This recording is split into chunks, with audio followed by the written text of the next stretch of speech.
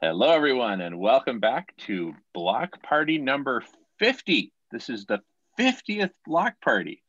We started on Valentine's Day, February 14th, 2020. It's now February 12th, 2021. This would be Block Party number 52, but we took 2 Fridays off during the holidays, give ourselves a little break. Super excited to be here, and we always kick off the Block Party with food healers, and then 12 hours later we have the evening shift, and here we are. And Silas, creator of Food Healers, has some news for us. So Silas, take it away. I don't have news for you. I'm just going to give it off to BJ and say, okay, tell us what the news should be. I don't know. Oh my goodness. Today we heard some great news, and the paper that we love so much and that we refer to and give to people, the position paper that's on Climate Healers. Dr. Rao got notice today. Do you want to tell that news? Oh, okay, that one. Yeah, sure. That one. Yeah, that is being accepted for publication in the Journal of Ecological Society. Right. Yeah. That is so great. Thank you. So, which means, they have reviewed it and they think it's worth publishing, and they're going to put it in the April issue. This journal actually comes out once every year, once every 2 years. So it's all invited papers only. And they had asked me for the paper, and I never heard back from them. I submitted the paper in, when is it, December or no, January of 2020. And then I never heard back from them. And I asked, I actually reminded them a couple of times, what's happening with the paper. I didn't hear back. And apparently they were sending me some email from another email account. It probably went to spam. I have no idea what happened. But they said, we already reviewed it and we accepted it. How come you don't know yet? I said, okay. But because of the pandemic, we didn't publish in 2020, and we're going to publish in 2021. So, okay. Yeah. I signed up to get the paper, to get I went to their website, I put my name in. Okay. Okay, good. Yeah. How much is the subscription to, so what was the paper again? In Journal of Ecological Society. It's a very old journal. It's been around for 40 years or so. It was started by an ecologist in India, Dr. Prakash Gole. And so he was ahead of his time. At that time, he was talking about climate change and extinction. So they basically have kept it like a small journal that gets invited papers every year. So they had invited me to give the Prakash Gole Memorial Lecture in 2019, December. And so they did some vetting and they selected me as the speaker for that year. And at the end of that, they asked if they could publish my paper. And I said, sure. Basically, that's how it started happening, right? But then when I didn't hear back from them, I assumed that they were not interested. Because, I've heard this before from Nature magazine, Science magazine. They all don't want to publish it, right? Because it's too hot, too controversial. Congratulations on you getting it published, but also congratulations to them for having the courage to publish it where so many others saw it. And you said that even some have peer reviewed it and they haven't rejected it based on any inaccuracies, just that it's too hot to handle, that it's so much in the face of what the mainstream narrative has accepted. And I do mean the word accepted. It's just acceptable science at this point. There hasn't really been the vigor applied to it. And now this is really opening the gates to really get to work on it. And emphasize that it's not science done, it's science begun in a sense. It's really engineering begun, it's engineering begun, because science, you can ask any question and answer it. It doesn't matter. Engineers have to say, what is the most likely thing that happened? because we have to build things that actually work, right? You can't be sitting around thinking of, all possibilities. And measure things in ways that are practical and workable rather than measuring things in ways that are politically palatable. Yeah, absolutely. Shankar's here now, so you got to start all over again. Hi, Marco. You have a question? Yeah, Shankar, welcome back. Shankar, go ahead, Marco. I was trying to look through the journal, but there's nothing worded exactly the way you said it. Is there a... Yeah, I'll put the link up on the chat. Okay, thank you. And congratulations. Oh, thank you. I mean, it is a small journal that only appears once every year or so, and only invited presentations. This is a leverage to be able to share with the vegan community in particular and the scientific community, because we're so often handcuffed to, well, we only talk about peer-reviewed literature. So yeah, this exactly, is peer-reviewed literature. So it's now something that we can talk about. And most importantly, just get the conversation going, because it was so stagnant. Like basically one kick at the can in the math by the FAO, one alternative viewpoint saying you should look at your numbers again from the World Bank. Right. And they did look at the numbers again and lowered the numbers and left it there ever since. So, I mean, it's obviously a case of we see the numbers that we politically find palatable, so let's move on. And we don't really need to have any sort of attention to animal agriculture emissions. And there haven't been any. And something else happened, today. I got a writer contacted me because he's writing a book and he wanted to do a chapter on animal agriculture and its and environmental impact. And so he asked me questions about what happened with Al Gore. And so he wanted me to dig up the old letters that I had sent to Al Gore and the response from Al Gore. And so it made me just go back in my memory lane, right? So pick up emails from 2009 and 2012 and put it together. So it's fascinating, because because it's clearly, even in 2012, we had it. We knew that they were not telling us the truth, right? So there was a letter that went out to Al Gore that he didn't reply to. And that's when I walked out and protested, right? So I was able to relive all that, and I had to send him all the letters. I don't know what he's going to do with it. I said, it's public domain. Do what you want with it. Yeah, I can post that too here. Let me add that file. Oh. And you had a significant number of people sign on to your letter and to Katie Cantrell's in the other climate reality presenters. So the volunteers that learned how to do Al Gore's presentation, they all read that letter. They've contributed their letters as well. Right. And signed on to Katie Cantrell wrote an open letter to Mr. Gore. Right. And attached your much older letters to them. And they had a couple hundred people sign on to them. So these are people that got the Al Gore training and kind of going, well, why isn't there any animal agriculture stuff in this presentation?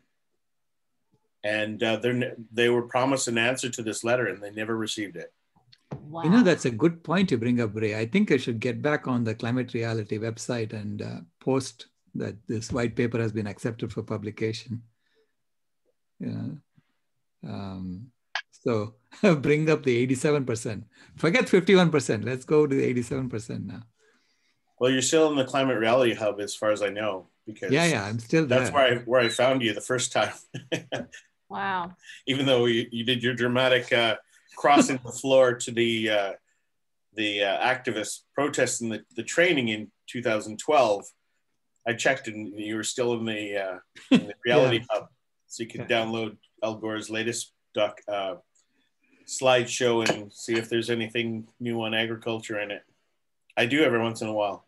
You do that? Last time I did, there were 540 odd slides and there was 0 slides on animal agriculture.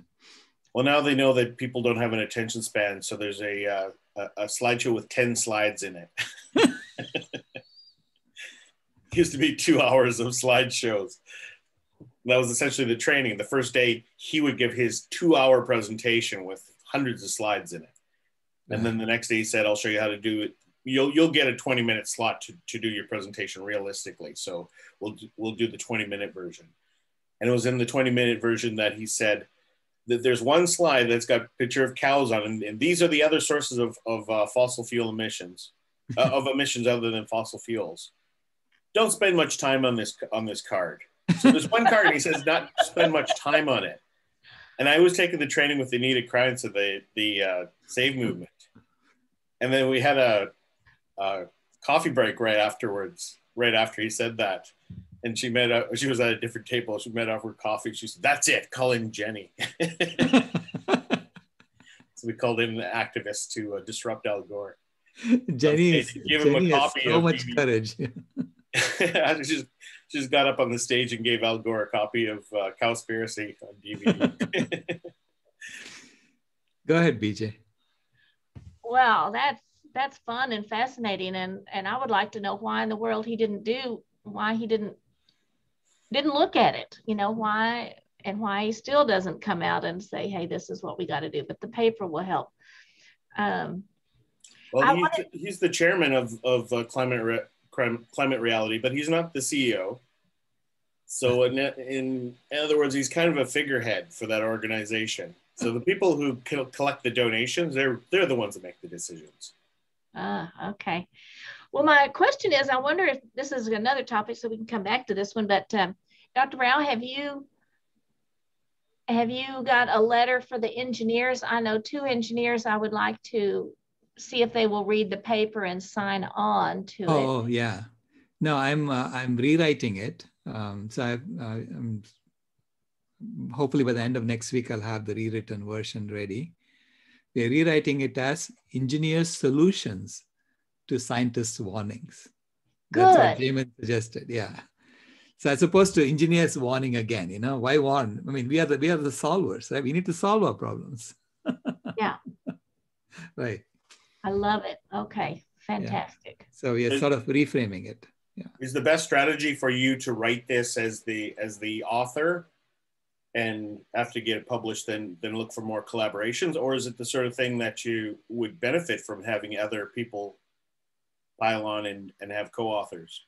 Oh, in the engineer solutions, I would love to have lots of co-authors, because it's about all of us engineers getting together and saying, yeah, we can do this, you know. And you want engineers in particular? I want engineers in particular, because engineers are the ones who really have to build things. And so they, you know, I mean, you can, so it's a different mindset, you know, that we are trained with. I try to think of references in if anybody watches Big Bang Theory, it's about theoretical physicists, and they have one friend who's an engineer and they pick on him all the time. Yeah. Yeah, well, there's lots of engineer jokes, but obviously they're the ones that get stuff done, get stuff actually built. Theoretical science is just theory until somebody can prove that it actually works. Yeah, without engineers, those scientists are not able to measure anything. Okay, so go ahead, Marco. My father-in-law was a civil engineer, and he used to say, architects make pretty buildings, engineers make them work. Right, that's right. Yeah. No, I mean, for instance, you know, because basically the white paper is an engineering analysis.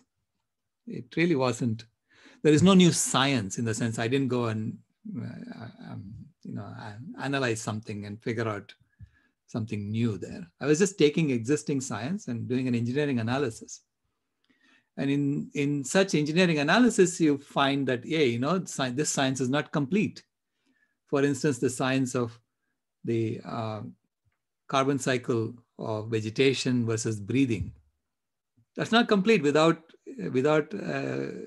error bars on the measurements. You know, I mean, how far off are you?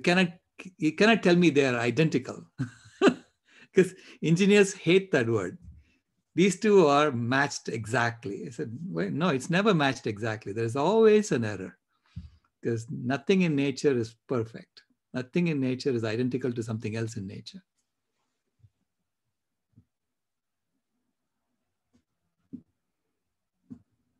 So, yeah, and so there were.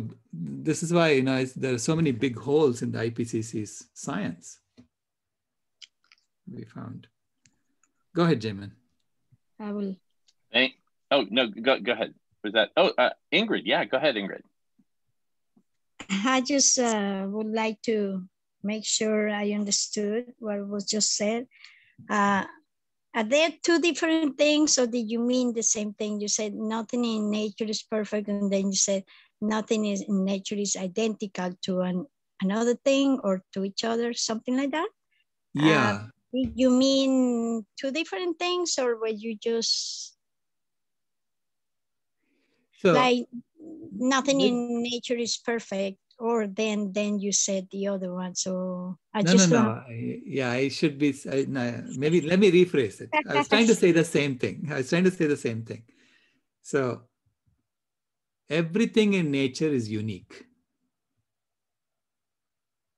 meaning there are no two things are identical. No two things are the same. In the IPCC's, the Intergovernmental Panel on Climate Change, in their report, they claim that vegetation perfectly balances breathing. Okay, the carbon from vegetation perfectly balances the carbon for breathing. So you don't have to look at that at all. So we only have to look at the anthropogenic changes, the man-made changes that we are putting, like fossil fuels. But it is not, it's never. So as an engineer, I questioned that right away. I questioned it right away. I said, no. And especially when that cycle is 20 times bigger than our fossil fuel cycle. And if you have a 5% error, that's bigger than your fossil fuel cycle. Right?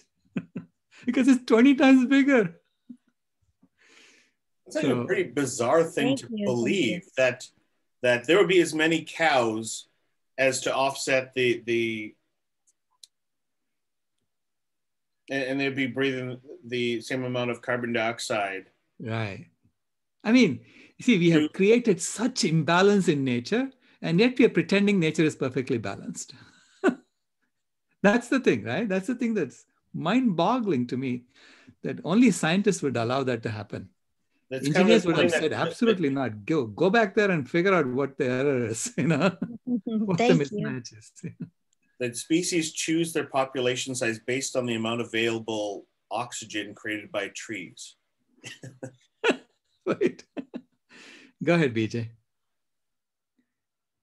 You're muted. You're on mute, BJ.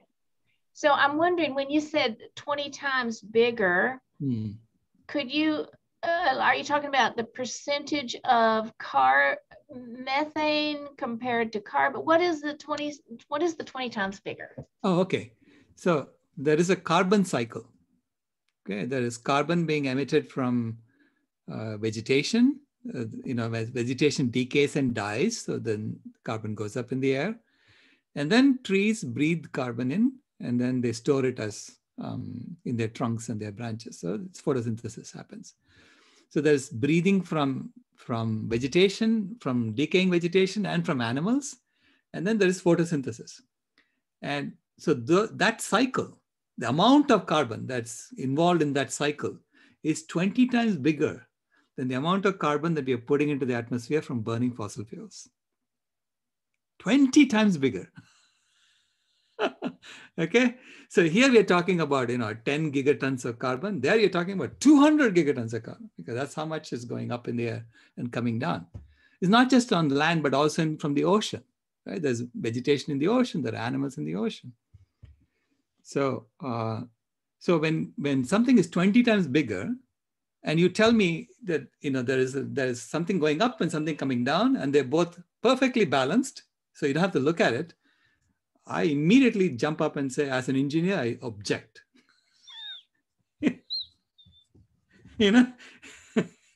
Get back over there and figure out what the error is, what the mismatch is.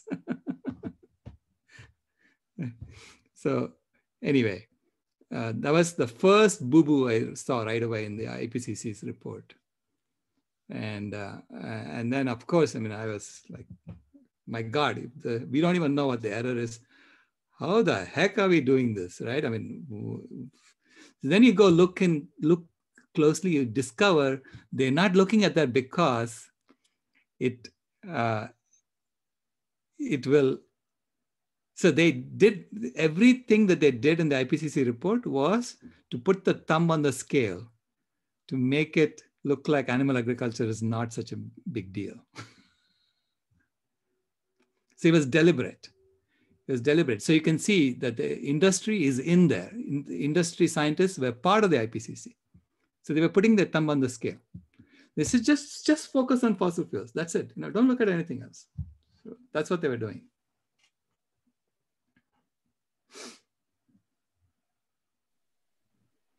And yet, we quote the IPCC. We have to quote that, and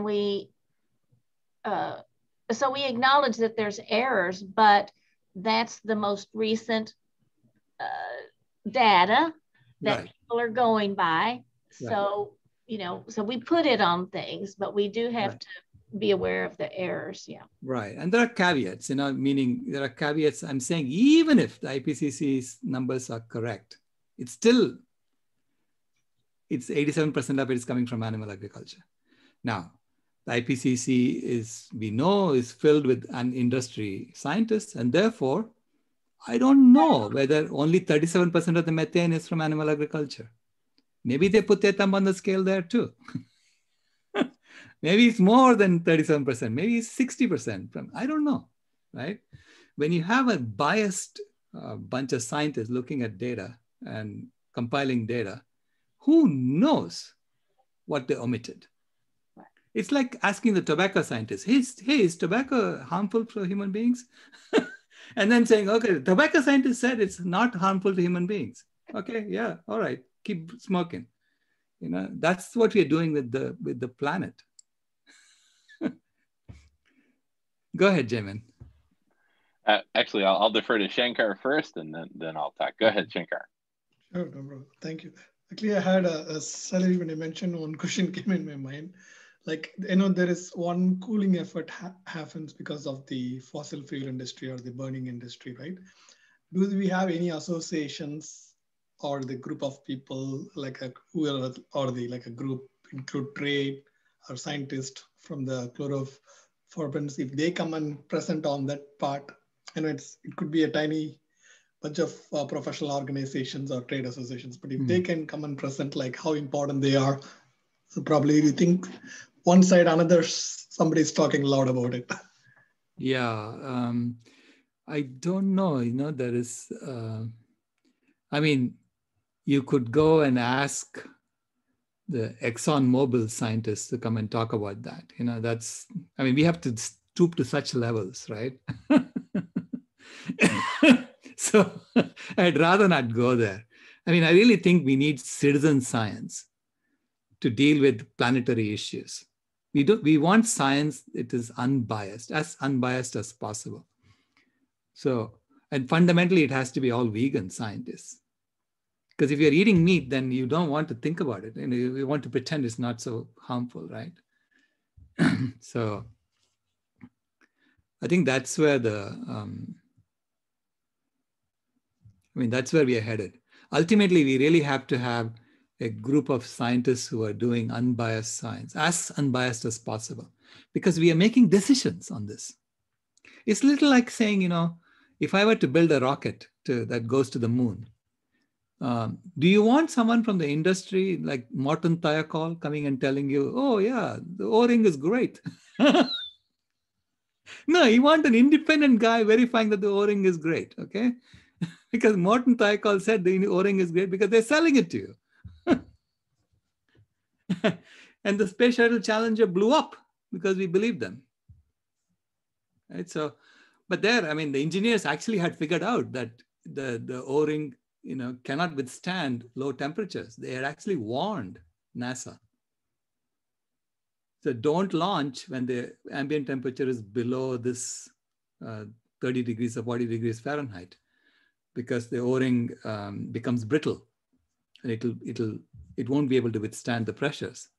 So they had warned them, but NASA administrators overrode the engineers and they went ahead and launched anyway. And then it blew up.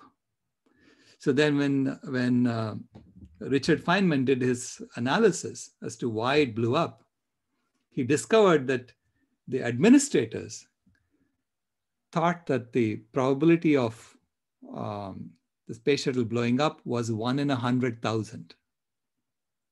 Okay. When he asked the engineers, and their analysis showed it was 1 in 1,000. It's a big difference. Actually, 1 in 100. There's a big difference between 1 in 100 versus 1 in 100,000. So he asked, so how did this happen? You know, as it went up, numbers got jiggered, and then they said, oh yeah, let's launch.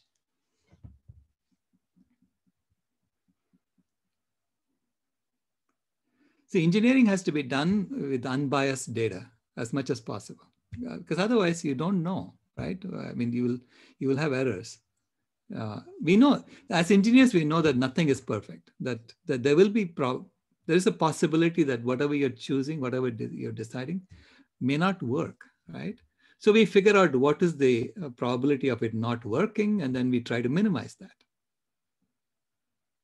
right? I mean, when you design a chip, okay, when I design chips,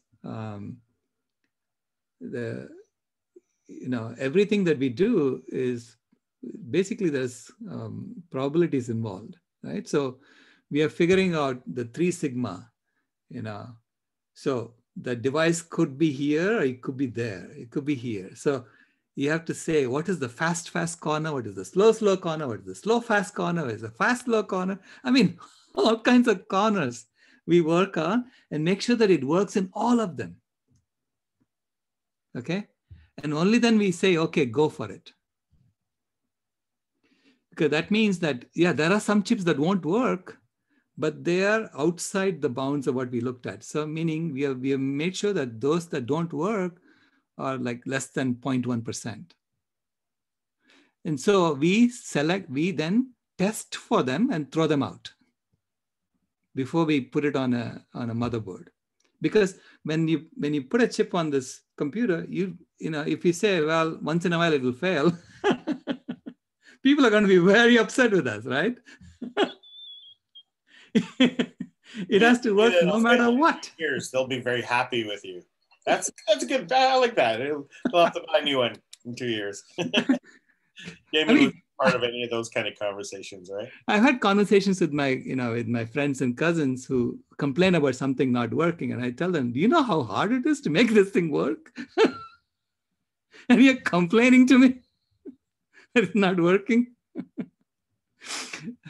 People have gone through so much to get it to work right. Okay, but anyway, now we are dealing with the planet. And you can't have biased science when you're dealing with the planet, right?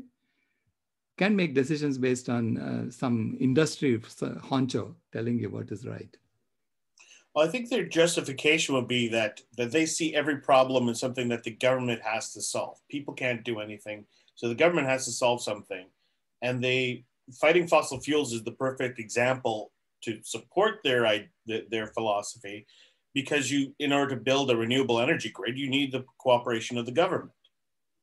So everything that goes through that filter has to fit that requirement, because the way the IPCC works, it's a political body that asks scientists to do work.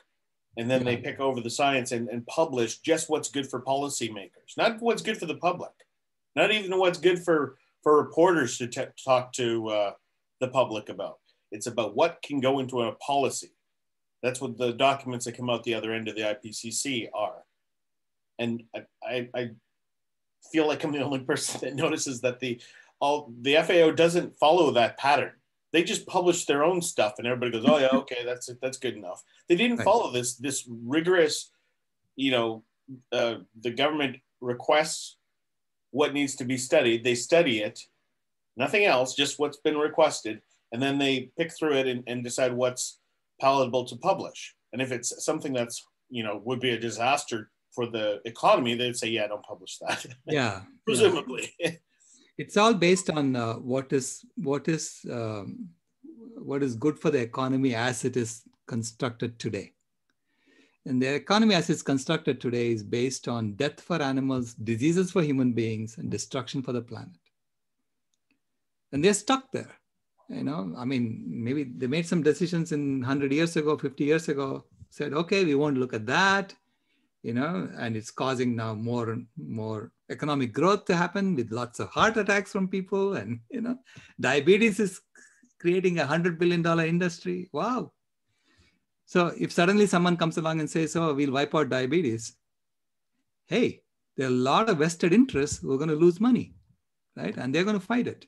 So we have a system in which those who have power are trying to maintain that power. You know, so go ahead, Jamin. You have your hand up for a long time. And then Marco. Oh, thank you. Thank you.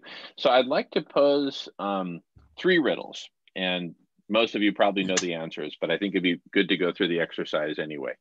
So as context for these 3 riddles, we have 2 exponentials that are happening: exponential planetary overheating and exponential destruction of the biosphere. Now we have 3 major levers for combating these, right? And so one of these levers, as a species, we're very hesitant to do because of addiction, right? Another lever I'm posing, we're very hesitant to throw because of denial of how bad it is, how severe the situation is. And the other lever is the one that's getting 99% of the attention. Bill Gates' most recent book, it's all about this other lever, but this third and final lever that's getting all the attention, it's actually going to have the opposite impact of what we want it to have in the short term. Now, I think we need to start to frame things in this way that's kind of like a riddle, a puzzle. And whoa, I mean, now that I've framed it this way, it's kind of like a Monty Python skit or something. It's like, what? The one because of addiction? Animal agriculture, meat and dairy. We're addicted. And part of the addiction I've suffered in my own family, it's not just what goes into my mouth, but what did my father and grandfather do for a living? My dad grew up on a dairy farm. And if you watch An Inconvenient Truth, there's a moment where he's looking back and looking at his dad. Oh, my dad was breeder of the month. And you hear him laugh from his heart. You know, he's just like, there's an attachment there, right? That's addiction, right? We're addicted to what our fathers did. Honor thy father and all that is a big part of Christian culture. Okay. The one where we're not throwing the lever because of denial, I'm saying that's solar radiation management. I'm saying, whoa, this exponential overheating, which is the major driver, one of the 2 major drivers of the exponential destruction of the biosphere. One is animal agriculture, but the other is overheating. The Amazon's burning up for 2 reasons: animal agriculture and overheating. Australia is mainly burning up because of overheating, right? And then of course, the third lever, which is, you know, reduce emissions, right? Reducing the dirtiest emissions will reduce the particulates, which is an unintended form of SRM, but SRM is SRM, whether intentional or unintentional. And it's keeping us alive. So I just wanted to throw that on the table. And I know Marco has his hand up, but I'd love to just hear people's reactions to the 3 major levers, right? And there's really a fourth, which is like planting trees. But I would say that kind of goes hand in hand with eliminating animal agriculture, because animal agriculture is chopping down trees. And as soon as you back off on that and return the land to nature, nature naturally will plant trees. Right. And also we'll now have more land in which to go and plant trees that won't get decimated by animal agriculture. But I'd love to hear everyone's thoughts on that, because we need to figure out a way to communicate this and to grapple with our own addictions, our own denial, and our own counterproductivity when it comes to reducing the dirtiest emissions, which people focus on first, right? I yield the talking feather. Thank you. Marka, you want to add to that? Yeah, I totally agree. There's, we've got levers, and as far as politics go, they're always going to use the lever that promotes economic growth at the cost of anything else. Right. That's obviously the lever situation. And I want to let everybody else have a chance to respond to Jamin, and then I have a new, another tangent. Go ahead, BJ. Okay, I'll respond. A lot of people don't know that animal agriculture is actually the #1 solution, or and when they do hear about it, yes, they have things to deal with. #2, the SRM, I don't know if it's denial yet because they don't know it. That, there's this not knowing thing. So you've got behind curtain #3 is the fossil fuels, and that is just now becoming aware. I mean, it's been 10 years or a lot of years for now that's up there. And oh my gosh, people have been working on that for so long. How are they gonna shift and even look at those other two things? So yeah, I like the way you put it in 3 ways. Since I'm just learning a little bit about SRM, I have to try to be open to that because that's anti-nature to me, and I'm pro-nature to put mirrors, all around. It feels that way, but I have to be open to whatever the solution is. We have to do it as long as it doesn't hurt people and animals. Yeah, now the way I think about it, BJ, is that, when we build houses, we cut down trees and we build roads, we are changing the reflectivity of the planet. Okay, we are changing the reflectivity of the planet. So the roads are all black, so which means they're absorbing solar energy, right? So we did that deliberately, and we thought it was part of nature, right? When we did that. I'm saying, hey, if you go put reflective white roofs, that's also part of nature. And we can all do that, that will reflect some of the sunlight back. And then we can put more white stuff, where we used to have we used to have snow and ice that was reflecting energy back from the sun. And that has become dark water now because we melted the ice. and James Lovelock is calculating that melting of the ice is actually going to absorb more energy than all the greenhouse gases we put into the atmosphere.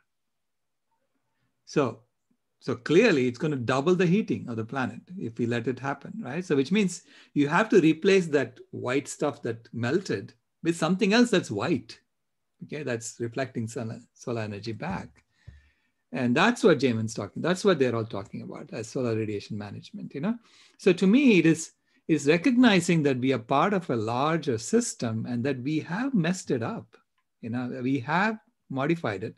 And therefore, let's consciously modify it in a way that is good for all of us. Okay, because as I said, once we acknowledge that we have changed the climate of the planet, that we have the power to change the climate of the planet, and we are doing it, then we have automatically assumed the responsibility for maintaining that climate. We can't just suddenly say, well, let Mother Nature deal with it. Let the bears and the lions figure it out. We will just do what we have to do and we'll just return back to nature. No, that's not, that option is not open to us anymore. Okay. We have to maintain the climate. We have to maintain the temperature at the same level that was there in the last 10,000 years. And we have to keep it there for the rest of eternity. We are the thermostat species, whether we like it or not. Thank you for that. Yeah. And does anybody know what you can put in asphalt to make it white? Solar energy comes in all kinds of solar energy. Half of it is in the infrared region. It's not even visible, okay? And half of it is some of it is in the ultraviolet region, and some of it is visible region. So based on that, we can figure out materials that would reflect the energy back, maybe in the infrared spectrum or something. I mean, we have to be conscious of it. That's all we're asking. We're not saying that, you know, we have to put mirrors even on the roads. Because you could then, you know, blind yourself while driving, right? You don't want to do that. But we have to figure out, you know, how to deal with it. Okay, go ahead, Shankar. Yeah, actually, I was trying to show last time Jamin something. Jamin, I just made one small presentation. Okay, just scraping the images from Google. But if it's okay, I can quickly present it and show like. Sure. Oh yeah, sure. Let me make you co-host. I think I have it. See if I can have a. Okay, let me know if you guys can see the screen. Yep. So what I was telling Jamin was like I know Jamin comes like more like a silica, like a balls or something like thing which you can roll in the surface of the earth depending on the sunlight concentration. Mm-hmm. I was suggesting him, why don't you take help from the Starlink, because already the satellites are launched across the globe. And what I'm trying to do is like each satellite, you can just make some sort of holographic interaction between them. Okay, I'm not a light scientist or anything. I'm just really making a wild guess here. So if you make this, that hologram, see, I'm taking this from a clouds, okay? Clouds are nothing but vapor, but when they really come over, they reflect a lot of sunlight. Mm-hmm. So this is, from Jamin, what I understood mainly is the poles are the most vulnerable part because of the ice caps and snow and everything. So that's where the focus area or if you want to launch something. So what I'm trying to do is each of this, if they can, the satellite is already in the sky. If something between each satellite, if there is an interaction of lights, which acts like a fabric membrane, and that is creating some sort of a translucent surface looking away from the earth. You're looking away from the earth as you are the sunlight. So when I see this, I'm seeing a bright, so I'm reflecting back. So this is that when you do it at the light level, you need a power to ignite that or something, but you could take a solar or something at that level. So when you do this, even a small layer of thing can be done at a large scale. There is nothing is done at the Earth's surface. A lot of materials not involved. And so I'm still thinking and processing this. One thing is, how can we just do only with the light rays or a holographic effect or something? So this GIF animation is one of the example I'm showing, and this can be varied. Like for example, if you want to just do in the poles at the time, depending on the sun concentration, heat concentration, you can just illuminate that holographic interaction between the Starlink satellites. That will create a reflective light, or it appears like a translucent bright surface. So that area gets a shade. So thereby the heat is not bouncing into the surface of the earth. Yeah. So the concept here is there is a satellite already here. How can you make an interaction between the satellite using a holographic light, which acts like a light membrane and which is reflecting the sunlight? So I'll stop share. No worries. Is that your theory, Shankar, or is it like, are you talking about, are these your pictures? I just took it from the, like a Google search from other thing to give an idea. To give an idea. Lasers reflecting a hologram reflecting light back into space? Yes. That's what they're demonstrating. Yes. This picture is about Starlink. They're showing how they have a coverage. Okay.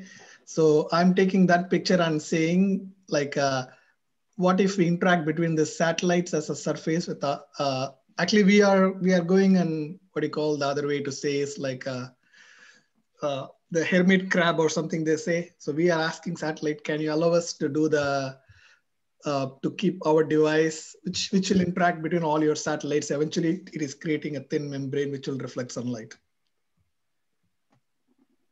So these are the laser nerds that made this 3D image here.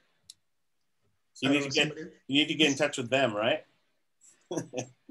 Yes, we can ask them. I mean, these are all like people have put this concept together, but this is what do you say? This is in this picture. Actually, they're explaining how the Starlink satellite gives you coverage about everything they're explaining.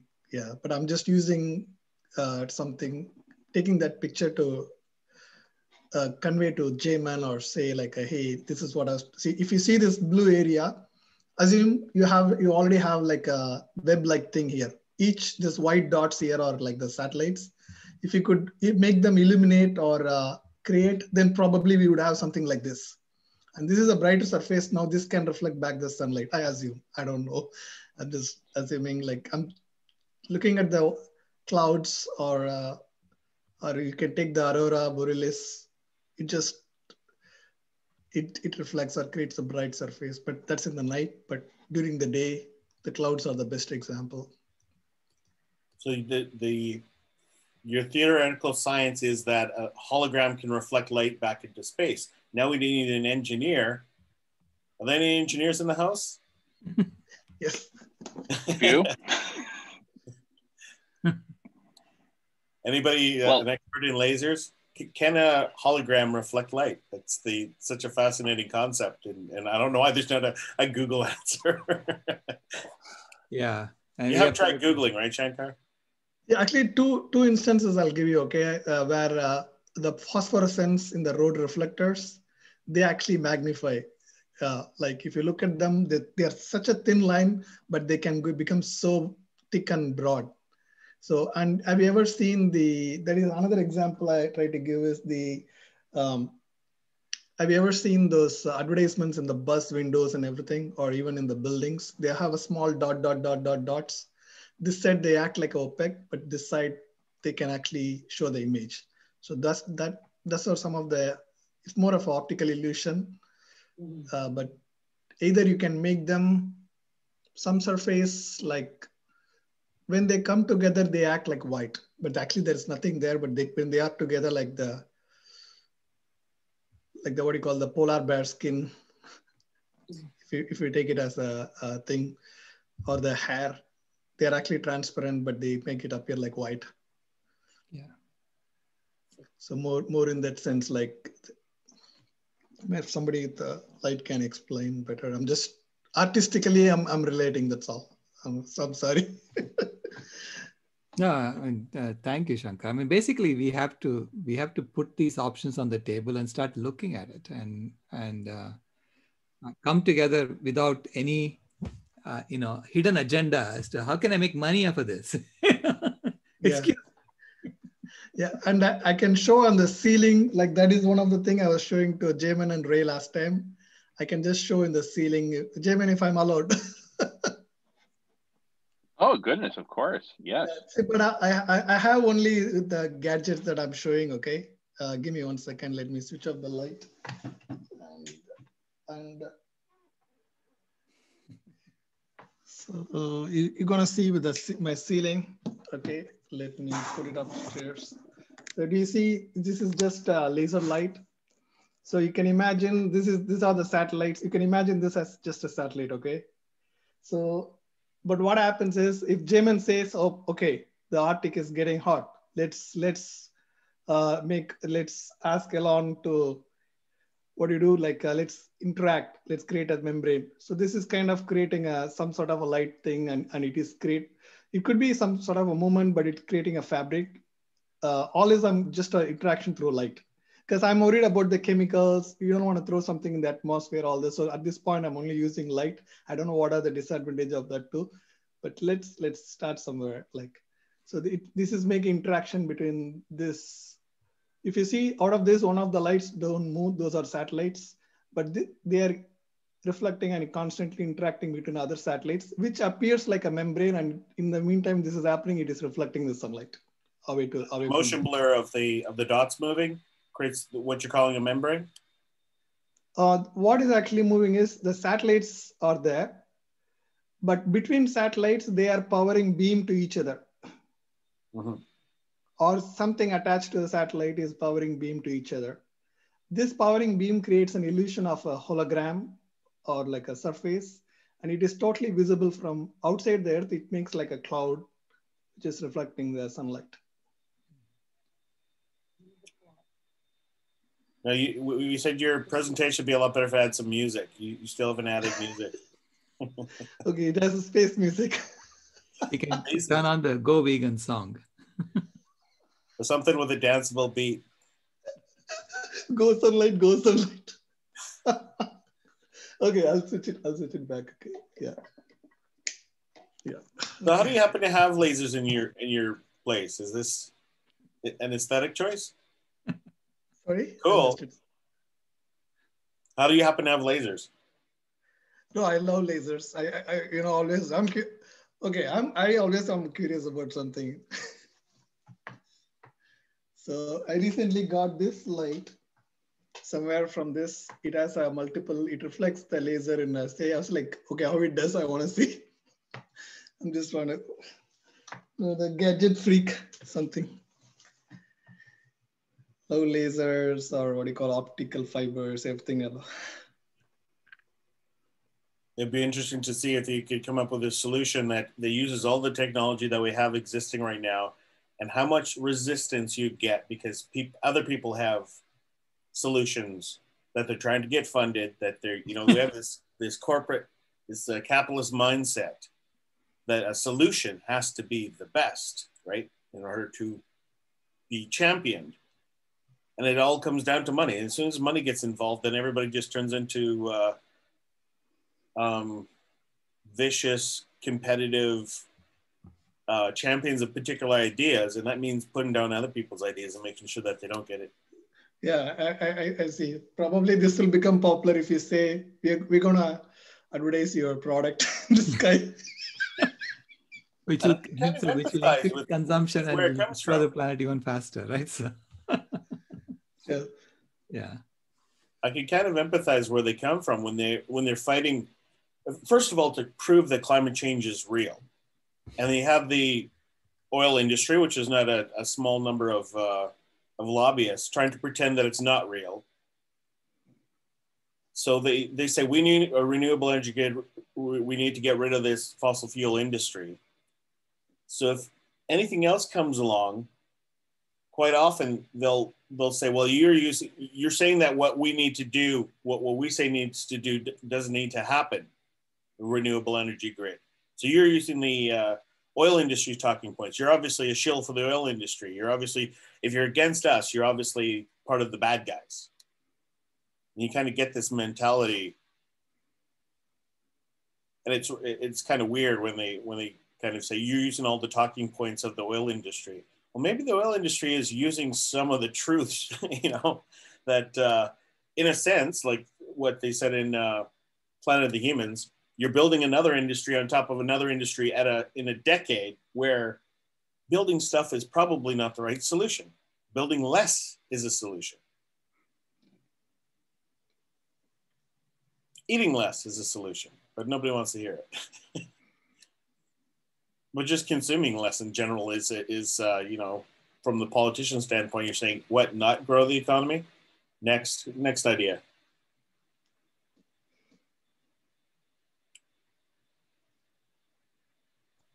We need economic fasting.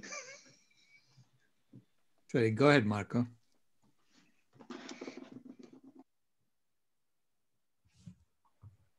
Has anybody here seen the documentary on Netflix, Kiss the Ground? Okay, so you're familiar with that part. I have it queued up to play it if a few minutes. If that's okay, we can do that. So I have a question where they make it sound good. So I'm going to share that quick, and then I'd like some response. Sailesh had a talk with one of the executive producers or the promoters of the documentary. I'll try to find a link to that recording for you. Okay. It was a good discussion. This is a supercomputer model by NASA. We're concerned of the red and purple being CO2. I want you to notice the dates. That is February, March, Now, what are we doing? March, April. What do we do in modern agriculture in April? We are tilling.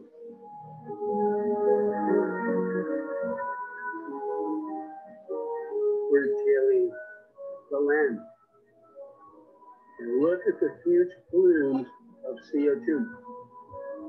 Look at the days. May. Now, let's see what happens around June. Look at the colors change. Now, Marco, we can't see anything. We hear it, but we don't see anything. Oh, how are you not seeing it? Oh, I'm sorry. Maybe you didn't screen share. I didn't do it properly. I was trying to listen real intently, but then when it said, look at this, I thought. Yeah. I think Shankar's lasers were interfering with the screen sharing. Okay.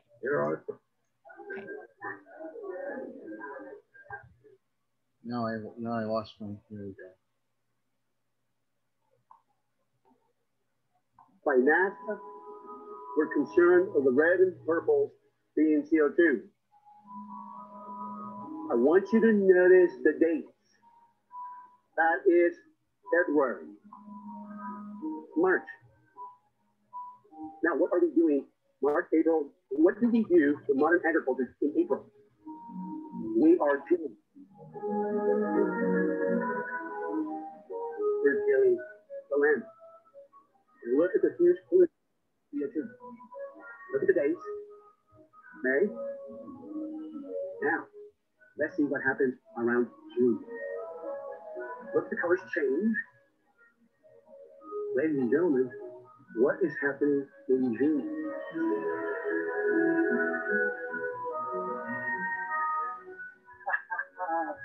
Do you see how powerful the living plants are? Can you imagine if we had all our rangeland and all our cropland covered?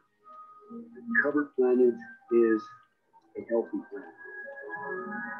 We can fix a lot of our climate issues to bring the CO2 down into a living plant and put it back into the soil where it belongs.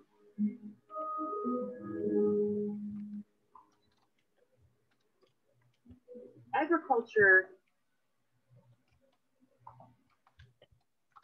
So that was, I thought, pretty powerful as far as seeing how quickly, you know, that changes with the planning. I'm not convinced that this is accurate by any means, because I don't trust anybody anymore. It seems like there's so much misinformation, but can you speak to this a little bit, Silas? Yeah, but also in April and May, we are burning down stubbles of forests to maintain grazing land. So you can see these huge fires in NASA satellite on April, May, and also on the other side, you know, I think November, December timeframe. So, yeah, so vegetation and agriculture, vegetation and breathing, the CO2 cycle is 20 times bigger than the fossil fuel cycle, right? So fossil fuel, what we are doing with fossil fuels. So which means that by tweaking that, you can actually reverse climate change much quicker than anything else. Now, Kiss the Ground is claiming you can do that with animals, with growing more animals and then moving them around, and right? Isn't that what they're doing? That's, I think, what Finian Makepeace is talking about. Yeah, I'm not looking at that part of it at all, because we know that's right. You know, manufactured. Just the fact that can the, like, instead of planting crops, I would be say replanting the jungles. Exactly. You know, yeah. Not planting crops. No. Okay. But that made it seem like it was just even the crops that they're pulling, you know, the CO2 out at a pretty fast rate. It seemed pretty impressive.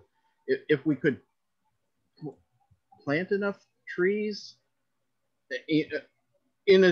with, you know, cutting back the animal agriculture, if we could do both at the same time, cut back to agriculture, replant the forests, do we have enough time to implement it in that way? If we could cut back fast enough on those, you know, do those two things, would we still need solar radiation management?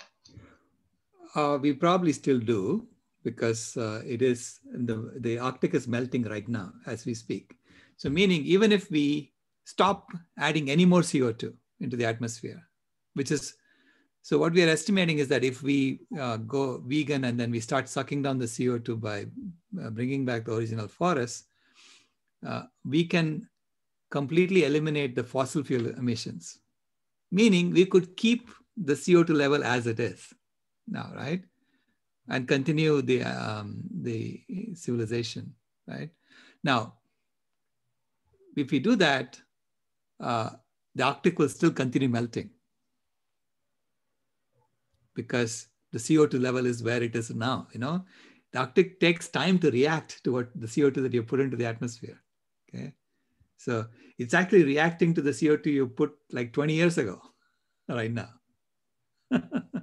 Right? So we have to start sucking down the CO2 to make the Arctic wake up again. So we probably have to suck it down to maybe 380, 350 parts per million, okay, before it starts refreezing again. So knowing that, we probably still need to put some mirrors to do solar radiation management. Okay, we need to tweak the albedo of the planet. Okay, I would say at the minimum, you need to put it on all our roofs, right? So, and that's like, you know, you could reduce the reflectivity by maybe 0.5 watts per square meter. So you could probably get to 0.5 watts per square meter by just doing it on the built area of the planet. Go ahead, Ray. Jamie had his hand up first. I think BJ might have too. Yeah. Oh yeah. BJ, I think, was first. Go ahead. BJ was first. Okay, go ahead, BJ. Okay. Thanks for showing that, Marco. The question that came to mind to me was, does everybody around the world till in May and June?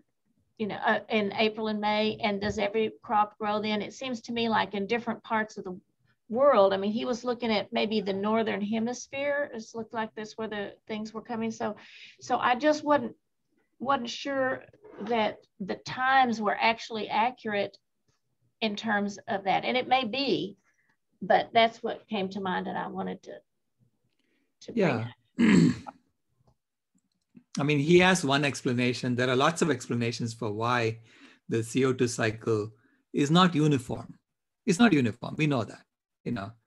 So the certain months in the year, it's going to be a lot more emissions of CO2 from breathing and decay, biomass decay, and a lot less emissions, I mean, less intake from vegetation. And there are other months where it's the other way around. So overall, we know that annually is about 20 times larger than the CO2 emissions that we are doing from fossil fuels. So you should see these variations because it's not uniform, right? Yeah, that's what I was afraid of, that they're using, you know, using some science to just, and ignoring other parts of it again, just to make it look good. Thank you. I thought it looked good, and that suggests that growing plants does have an effect on our cycle, that it's visible through these metrics. Right. I watched that documentary and I was like, you know, hyper ready to jump on any details that were wrong. And I watched the first half of it, no problem at all. I agreed with everything that they had to say. Mm-hmm. It's just as soon as they tried to justify using animals that I wonder where their priorities are. Is their objective find a solution to climate change, or to exonerate eating beef? And quite often it doesn't take an awful lot of questions to figure out that the agenda is fueled a lot by that industry that wants to make sure that we keep eating these cows. Are you interested in this if we're not eating the cows? Right?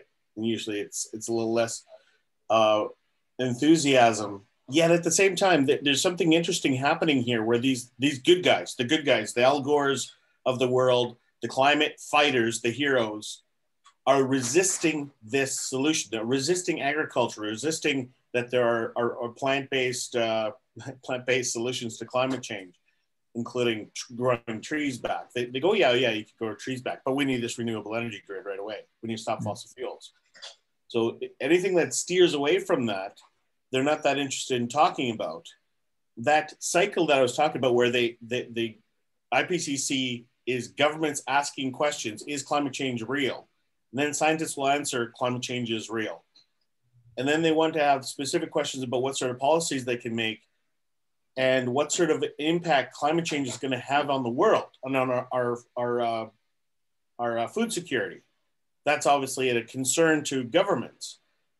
So the funny thing is they've got soil scientists that have been working with the IPCC since the beginning, but they never ever asked them, are there soil solutions to climate change?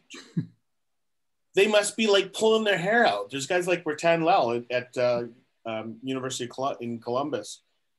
He worked for the IPCC. Was he offering soil-based solutions to climate change? No, nobody asked him, right? They just said, what will be the effect of climate change on our ability to produce food in the future? Oh, it will be very difficult. Thank you. That's all we want.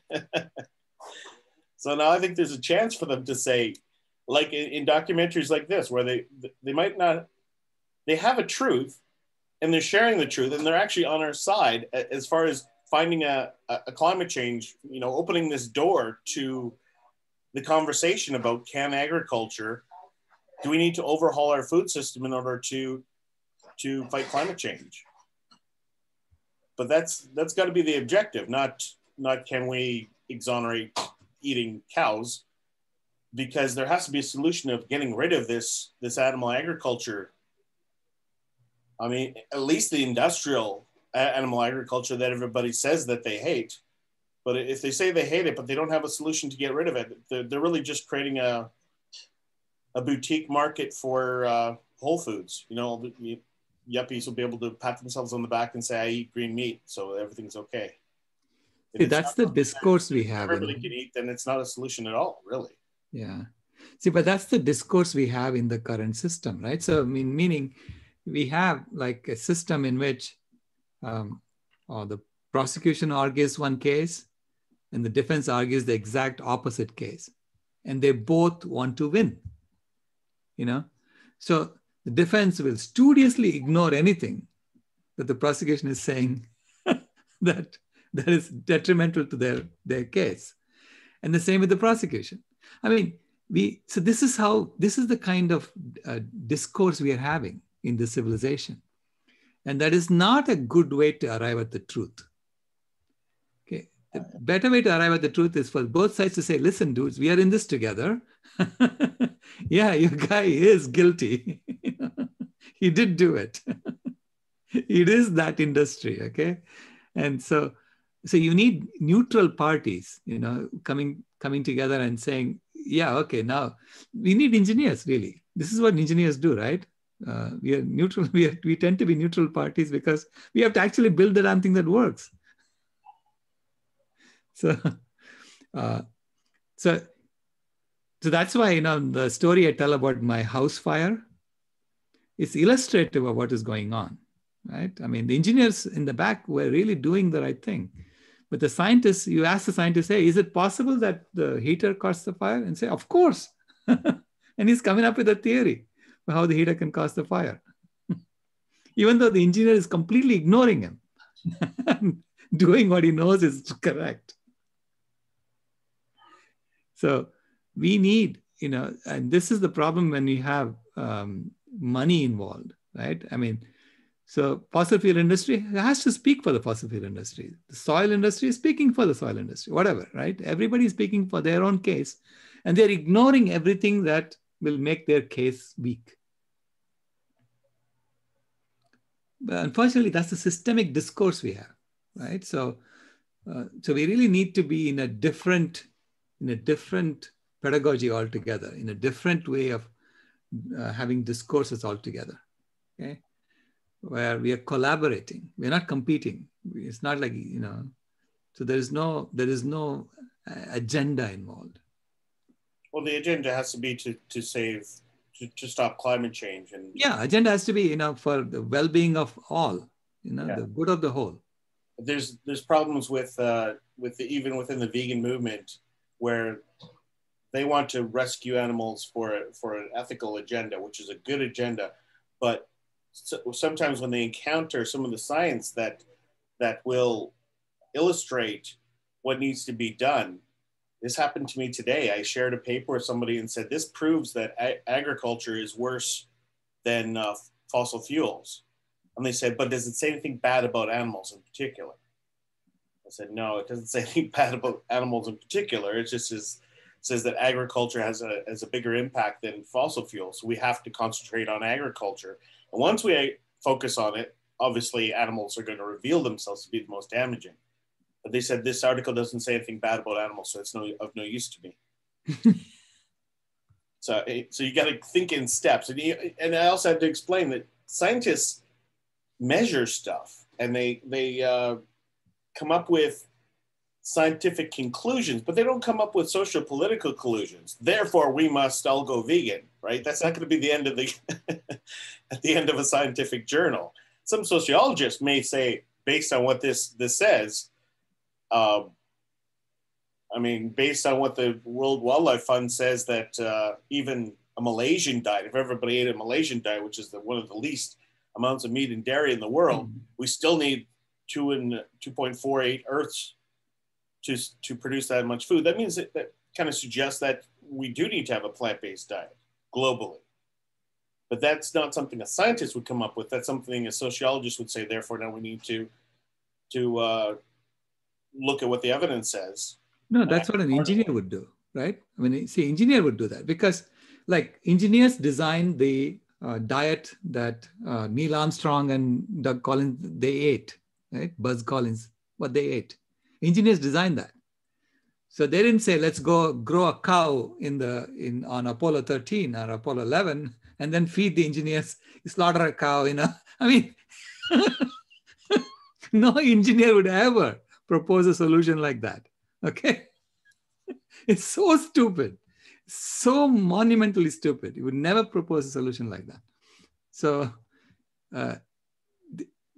we are now, in a situation where it's no longer this abundance that we are going and eating up, consuming, right? We have reached the limits of that, right? So now you really have to get engineers to come and say, given these constraints, how would you optimize it? How would you create a system that works for everybody? Go ahead, BJ. Thank you, and 3 cheers for that. Yeah, we have to do it. This is something I would, I'm hoping that Ray will do, and I will be glad to help. But what he did was he showed it to me. He showed where what are the people's names in Kiss the Ground that were also in Cowspiracy, that family. Mm-hmm. He showed Markegard family. Markegards. He showed where they lived on the map, on a Google map. And you see the edge of forest there. Mm-hmm. And it's so clear what they're doing is keeping the ground cleared. And so they're, oh, good, we're sequestering carbon into the soils.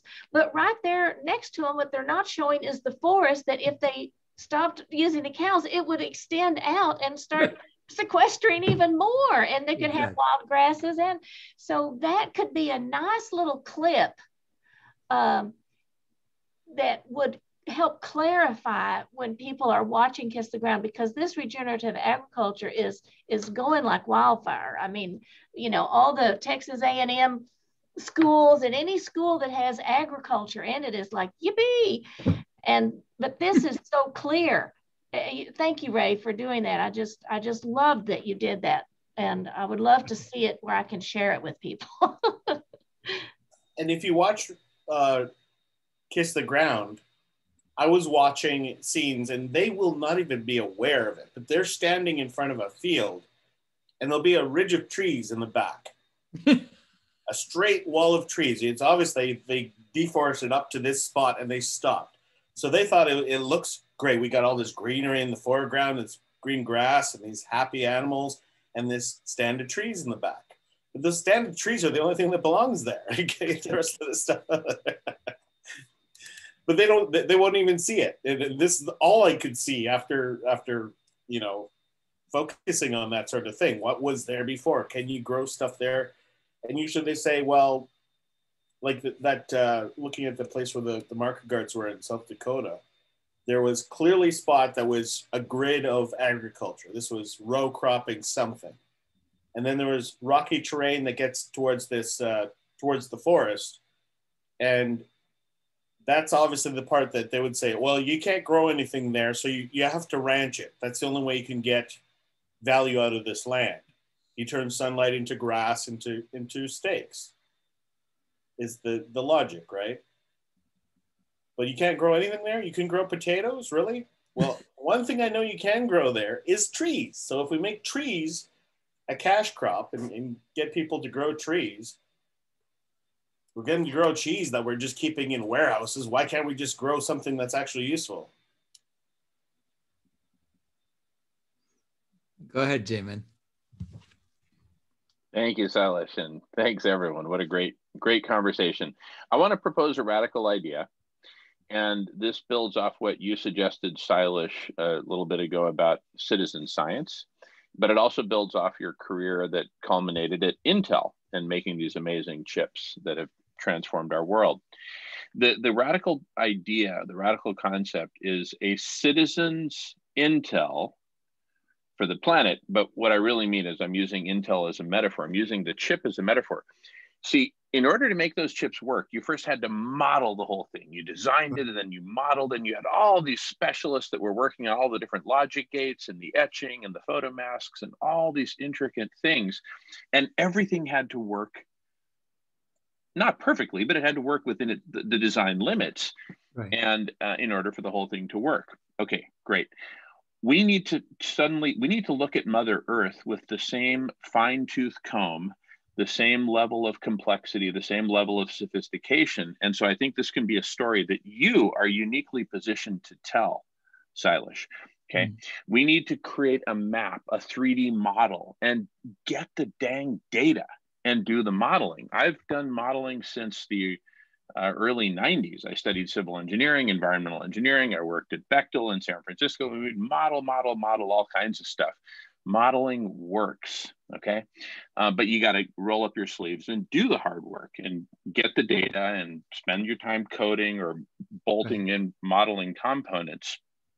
And instead of doing that, we've got all these lobbyists and they're arguing and they're writing books and all this. I mean, could you imagine that to resolve an engineering question at Intel, you had some lobbyist from some supplier saying, no, you should use this chemical. No, and then you have these lawyers with all these slick presidents. No, you do the experiments, you do the models, and you do what will work, okay? So we've got all these different levers that we're talking about. We need to model each one. We need to get the data. The data's there. All these farmers, all these forestry folks, atmospheric chemists and everything, they're gathering just eons of, the data's there. We need to put it together into a model. And, you know, like at Intel for the chips, you would have these like walkthrough models where you could walk through, you know, like you're walking through the Pentagon, the different corridors and everything else, and map the data to what's actually happening. Okay, why is it that this current is not going through this nanoscale little corridor? Well, it's because there's this oxidation happening, or because there's a resistance there that we didn't detect before. If you could do that so intricately at nanoscale, here we've got this giant chip. It's a spherical chip, right?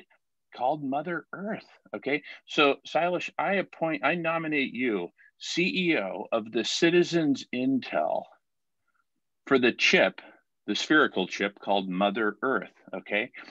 Organize us, Silas. Organize us into teams. Organize us into whatever taxonomy makes sense for this planet. There's the obvious taxonomies of, you've got oceans, you've got polar ice caps, you've got the different layers of the atmosphere, you've got emissions, you've got sequestration, you've got animal agriculture, you've got crop agriculture, You know, you've got mirrors, natural mirrors, accidental mirrors like soot, artificial mirrors, You know, we need to pull an Intel on this if we're going to get this chip to work. Right now, the chip is overheating, right? Mm-hmm. But we don't have CEO Silish on the case pounding his mahogany desk saying, dang it, I need these divisions in my office right now. We need to figure out why is the chip overheating, right? I don't want arguments. I don't want lobbyists. I want facts and data. Get the model to work or we're not going to ship these chips and AMD is going to eat our lunch. That's what you would have done at Intel. Let's do that for the planet. Yeah, see, that's part of how we need to write this paper. The engineer solutions to scientists' warning. We need to say that we need to demand a citizens model that is not influenced by vested interests, that are driven by citizens for the good of the Mother Earth, and in which there is no, you can't go there. Everything has to be on the table. So they're polluting like crazy. The chemical pollution is not even measured. Okay. The impact of chemical pollution is not even measured. And so it's one of those question marks on the planetary boundaries. I said, what the heck are we doing if you have a question mark on a planetary boundary? Okay. So go ahead, Marco. Yeah, I think one of our biggest problems, and I see it more and more every time we meet for food healers, is that we don't have enough Silishes in the world. Our education system is, I think, our biggest battle right now. Is you can't give information that needs critical thinkers to look at it and draw a conclusion if we aren't growing critical thinkers, and haven't for decades. We totally make it so that they're not thinking, and yeah. If we taught critical thinking, the only thing we taught in the school systems, we wouldn't have all these problems now, because everybody would see through the bullshit. So yeah, I'm still in for the battle, but we got to know how uphill it is, and I don't know. You don't instantly create critical thinkers out of people that have been educated for their entire life not to think critically, but to just buy. So yeah, I wish I was saying something more positive right now. I just it's I think it's our biggest obstacle is the lack of education of most of the people. It's not hard to convince a room this size of people that care and want to do the right thing, and have a critical thinker like yourself. I have a new level of engineers since I've met you. Oh. My father-in-law was not the best example of an engineer. So yeah, no, thank you, and I hope any of my rambling is helping right now. I'm just kind of at one of those. I just want to rip my hair out and look, so I don't have any left to rip out. We got to get this done. You got your beard. True. All right, I'm done rambling for now. I hope some nugget came out of there somewhere. No, thanks for that, Marco. Actually, we do have, there is this whole Indian Institute of Technology entrance exam that breeds critical thinkers. I mean, they try to, at least. That was the idea behind the whole thing, is to select out these critical thinkers. And so we had to go through that process of problem solving. Okay. So because they come up with problems that you haven't seen before. That's how you figure out who's going to pass and who's going to fail, right? Because otherwise, if you give them problems that have been seen before, people just solve them, right? So yeah, and so this is why I'm seeing that the IIT people are gravitating towards what I'm talking about. Of the 30 students I have in my class in HUA, I think about 20 of them are from IIT.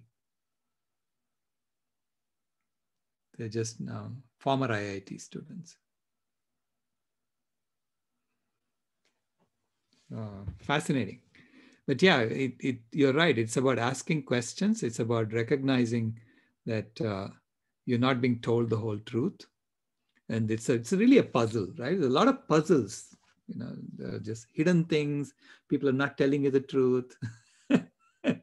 And you have to figure out what is the real truth, right? And figure out what would be your response. So this is why I said, right from the outset, I realized that going vegan was number one. You cannot make a mistake going vegan, right? There is no bad impact of going vegan that, whoops, I shouldn't have done that. I should have been killing an animal instead. You'll never say that.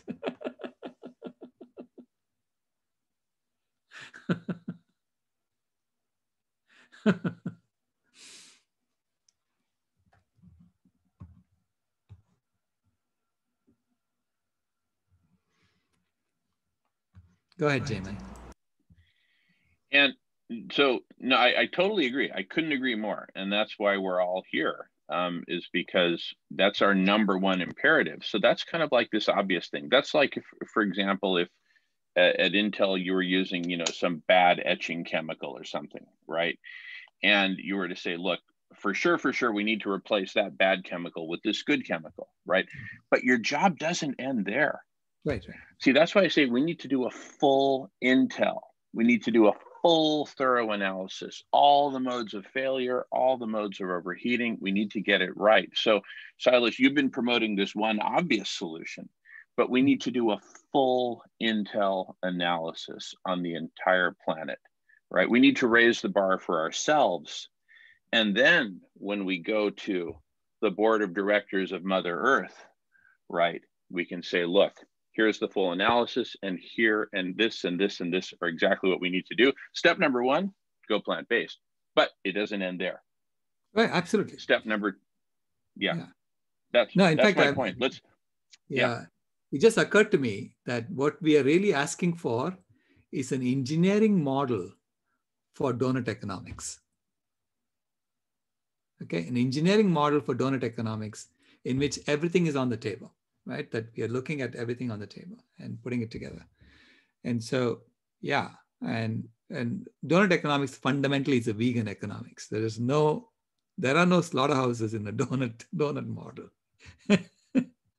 So we need to start with that and then say, okay, we are not measuring aerosol loading. We're not measuring chemical pollution.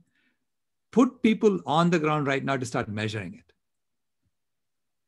Okay. If we don't do that, we don't have donut economics. There is no such thing as donut economics if we can't measure the planetary boundaries, Well, these things that we're saying are obvious to us, but I think that they aren't obvious to a lot of people, and they haven't been made obvious because so many of these things that we're talking about are leftovers from the industrial age, where Marco was talking about education. That's an industrial mentality towards education. How do we find the good workers? And right. We don't care if people are bullies. Maybe they'll be good managers, right? So we don't learn the things that we need for life. We learn the things that are good for the industry, for industrialization. So everything has been about growing the economy. So ideas that don't grow the economy are bad, therefore. I did a kind of a side rant about the Al Gore presentation and how they only would talk about things that are parity. We're now seeing parity with renewables with coal. It's past coal and it's catching on natural gas. Okay, good. That's good that society is starting to shift towards these things. Would you talk about them if they weren't? If you talk about them, we need to switch to renewables, even if it wasn't growing more jobs. Right. They're saying there's more jobs in renewables, but are you not allowed to talk about it until you get to that point? Is that why agriculture is not in your slideshow? Because the externalities of animal agriculture are so accepted by society that, farmers don't do anything bad. Farmers are good people, so therefore they can't do bad things. Those miners, they're drilling holes and there's, you know, factories with smoke coming on. They're obviously bad. They're obviously polluting. But, you know, making food is certainly benign. You got to eat. How much is you got to eat? Got an industry that you can see from outer space. So we're looking at these Google maps of, you know, the Great Plains extend to Missouri. It's deforested all the way to the coast. You know, it's right there. There's so much agriculture is just such a footprint on the planet. We just pretend it's nothing. Yeah. You know, I mean, see, in a given system, you're always looking for local solutions. You're looking for local, you know, what is the current, you know, what is the derivative at this point? And then can I make a little tweak here, little tweak there so that they don't upset anybody, right? That's what you're looking for because you're stuck in the system. So this is why you need to just say, we are starting another one, okay, from scratch, which is called donut economics, right? And we need to model for that. And we need to build everything, you know, so we're transforming from here to there, okay? And there, everything has to be on the table. And it has to be based on the truth. And, you know, it has to be based on the right axioms. And so this way, I think we can get people to say, all right, you know, for that, yeah, you can go talk about the truth. Because otherwise, you'll never get to the global optimum, the global sensitivity analysis. You're always looking at local sensitivity analysis, right? Like the problem that's happening in India now with the farmers' law, right? They passed a farmers' law which aimed to cut out some middlemen. And the middlemen are all up in arms because they were making a lot of money. So they're saying, wait a minute, we're not going to make any money with the new law. So the government is now stuck, right? You can't make laws that fundamentally change something because there are vested interests that will fight you. So you're always looking for a win-win solution, meaning vested interests should be making more money, and which means you're going to destroy the planet even more, right? So that's the only solution that's allowed in the old model. So we need to start another one from scratch. It's like going from 100 megabit to gigabit. Ethernet. In fact, it's the same idea. We went from analog to digital, right? And at first people said, you're crazy, it cannot be done and all this nonsense. But eventually it became reality, right? And people had to switch. They switched. And they actually found that it was better than the 100 megabit, right? So, you know, I think that's what's going to happen here too.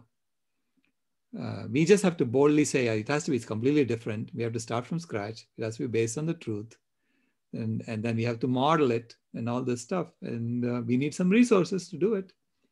You know, it's not going to be done on a shoestring budget. And you know, and I think when we have, see this Climate Healers Academy that we are trying to create with all this educational materials we are putting in it, you know, we can get people to actually buy into it, you know, want to come and get educated for it. And that could be a source of revenue for us to build the new model, right? I mean, I would start with the Atul Jain's model and start building up on that. You know, he's got nitrogen, phosphorus, and carbon so far. So we need to now add chemical pollution. We need to add aerosol loading, you know, in that model.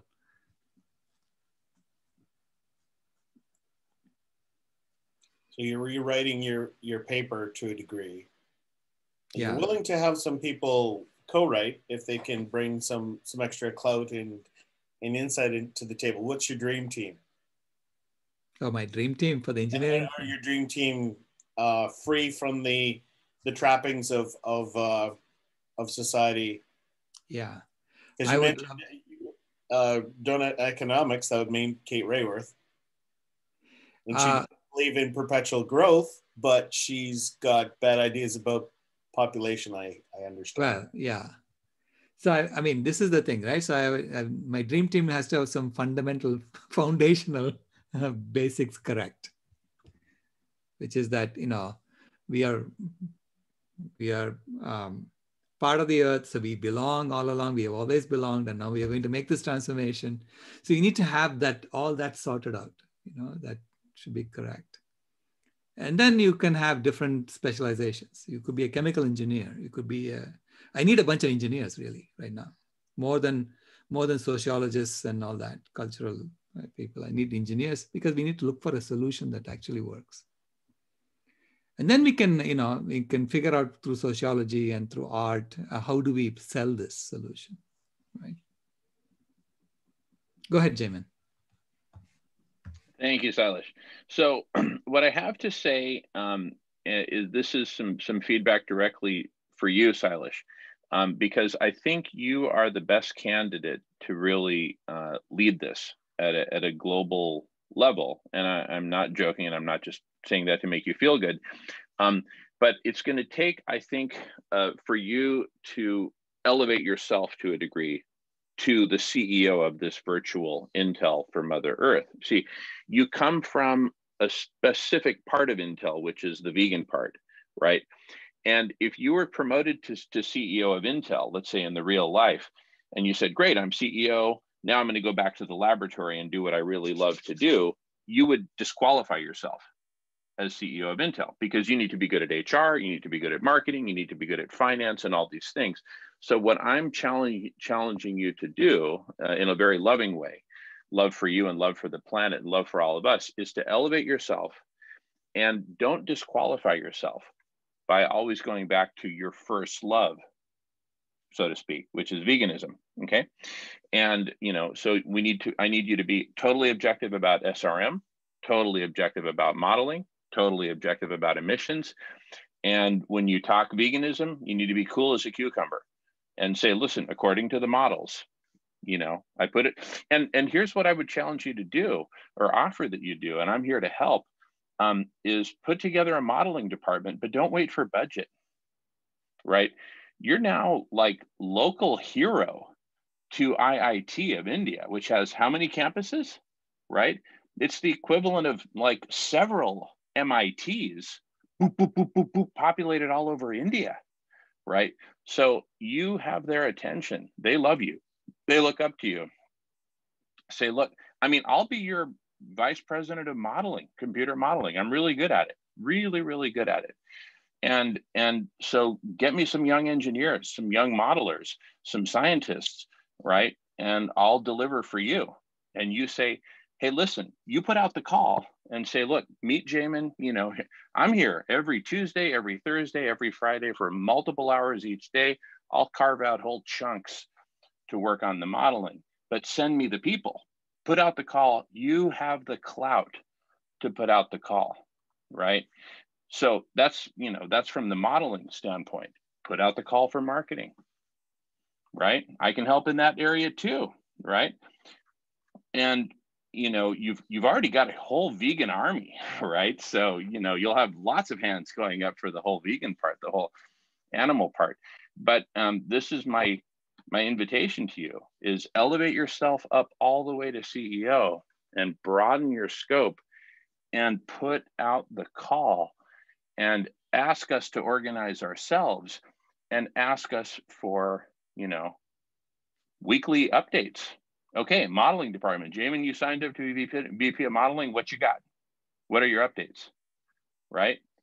And anyway, that's my call, because who else, Sailesh, if not you, who? Right? But we need someone to lead this who has the clout. And I think the Intel chip analogy is a great one. You've used so many stories from Intel. We need to pull a full Intel on Mother Earth from a modeling and engineering perspective. So with that, I'll pass the talking feather. Yeah, actually, it's similar to the role I played at Intel, which is not really as the CEO, it's as a systems, the systems architect for the whole thing. And so I was drawing resources from everywhere, getting the thing to work, right? Getting a project that works. And people are basically listening and saying, yeah, we need more engineers over there, more engineers over here. I need someone looking at the phase lock loop over there and someone looking at the A to D converter over there. Anyway, yeah, I think that's the kind of role you're asking me to do, which is I'm suited to do that. Well, here's the thing. You were effective at that role because you had a competent CEO of the whole company who would listen. When you said, hey, we need this, the CEO would then direct the resources. The CEO would crack the whip, and everyone listened to the CEO. Not everyone wanted to listen to you, but the CEO listened to you and then cracked the whip for the whole company. Right now, we have a critical vacancy in the Intel for Mother Earth, and it's called the CEO position. And just like, you know, Alan Mulally one day locally here in the state of Washington years ago got promoted to CEO of Boeing from vice president of engineering to CEO, and he had to grow into this bigger role. I'm suggesting either you grow into that bigger role or nominate someone for that role. But we need right now there's a vacancy in the CEO office, and we can't have that. We need a CEO of Intel for Mother Earth, and either you or nominate someone, Silas. Right. Yeah. I mean, it is, you know, there is momentum gathering around this new solution, you know, this new way of formulating things. I mean, until now, people didn't even think that, oh, gee, we have to really transform. Can we not tweak it here? Right? Do we have to start over really? And another way of looking at things? Now, once I framed it as, you know, your entire foundation is false, then people are beginning to see it. Okay, so that's actually my next lecture I'm giving, that we are in this battle of Kurukshetra, that the Kaurava side is going strong and the Pandava side has to organize now, right? I mean, this is the side that's based on the truth versus the side that's based on falsehoods. Okay, this is the battle that's going on in our own minds also. Okay, so it's each individual has to realize that, ooh, I can't be always serving my wishing child. I have to now get in alignment with my watching child. Okay, that's the story of the wishing tree.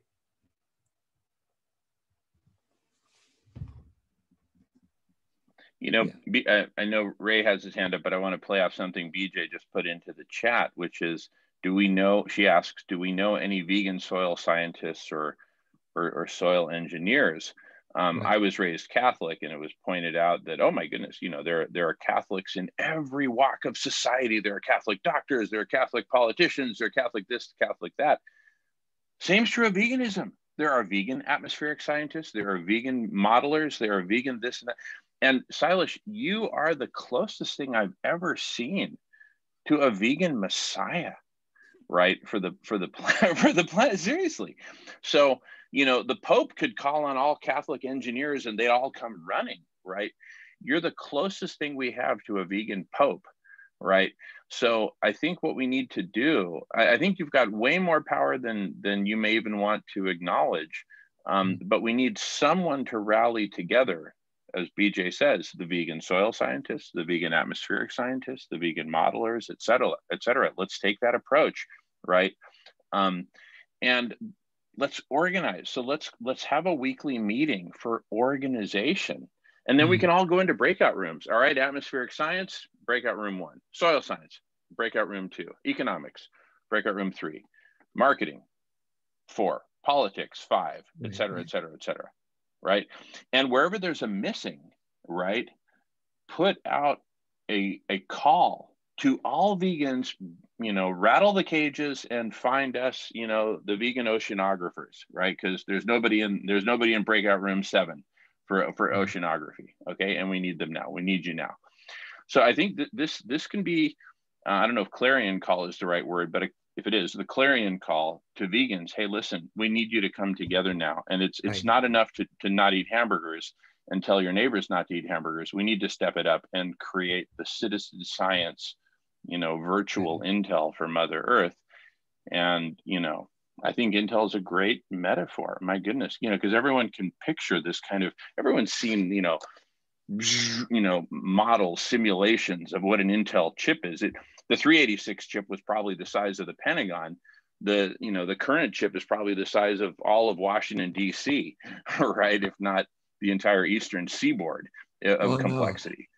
No. The complexity of the chip we worked on, Okay, back in 99, 2001 to 2003, the complexity of the chip that we worked on was larger than the complexity of every city in the world put together. Okay, so now it's the entire universe and all the Martian cities and all the cities that Isaac Asimov ever postulated. No, seriously. So you know, that's the level of complexity we're facing, right? I mean, that's actually way more I mean, the planet, it's not that hard. We don't have as many layers of atmosphere as Intel has, you know, stories in the chip. It's true. You know, really, this is an easier problem, but so, you know, it'll take a fraction of the Intel to do it, but we still have to put it together. Oh yeah. Right? No. I mean, I think even now, you know, the ISAM model that Atul Jain runs in University of Illinois needs supercomputers. I mean, lots of supercomputer time from, you know, San Diego. He was, and it cost him a lot of money too. So that's why he was looking for money so he can do his simulations. Yeah. But you're right. Well, you know, actually, it reminds me that Jane Wells-Mitchell and Anita Krang and I had a meeting talking about how to organize vegans, exactly like what you're talking about. We were going to do an app to get vegans to come together. Well, okay, but before the app, let's get on Jane Unchained again, and now let's put out the clarion call, and let's say, listen, we meet every week. You pick the day and time, Silas. This is your meeting, right? I'm signing up for duty. I'm reporting to duty, and I know Ray is, and I know BJ. Everyone in this room is reporting for duty, right? And we need you to lead us, Silas. You've got all the skills you need, every skill. You've got leadership, everything, storytelling, everything. Lead us, Silas. Lead us. Thank you. Yeah. Go ahead, Ray. I was going to spoil that and play the devil's advocate. Yeah, so how does veganism fit into this? Because veganism, in a sense, is a stated bias when it comes to science, because veganism isn't a science. So, what veganism to me represents in this context is the ability to, I call it take off the meat goggles, see the world from the point of view of somebody who isn't desperately in love with animal agriculture and its products, right? It's the removal, in that sense, it's a removal of a bias rather than a bias. It is a bias in itself.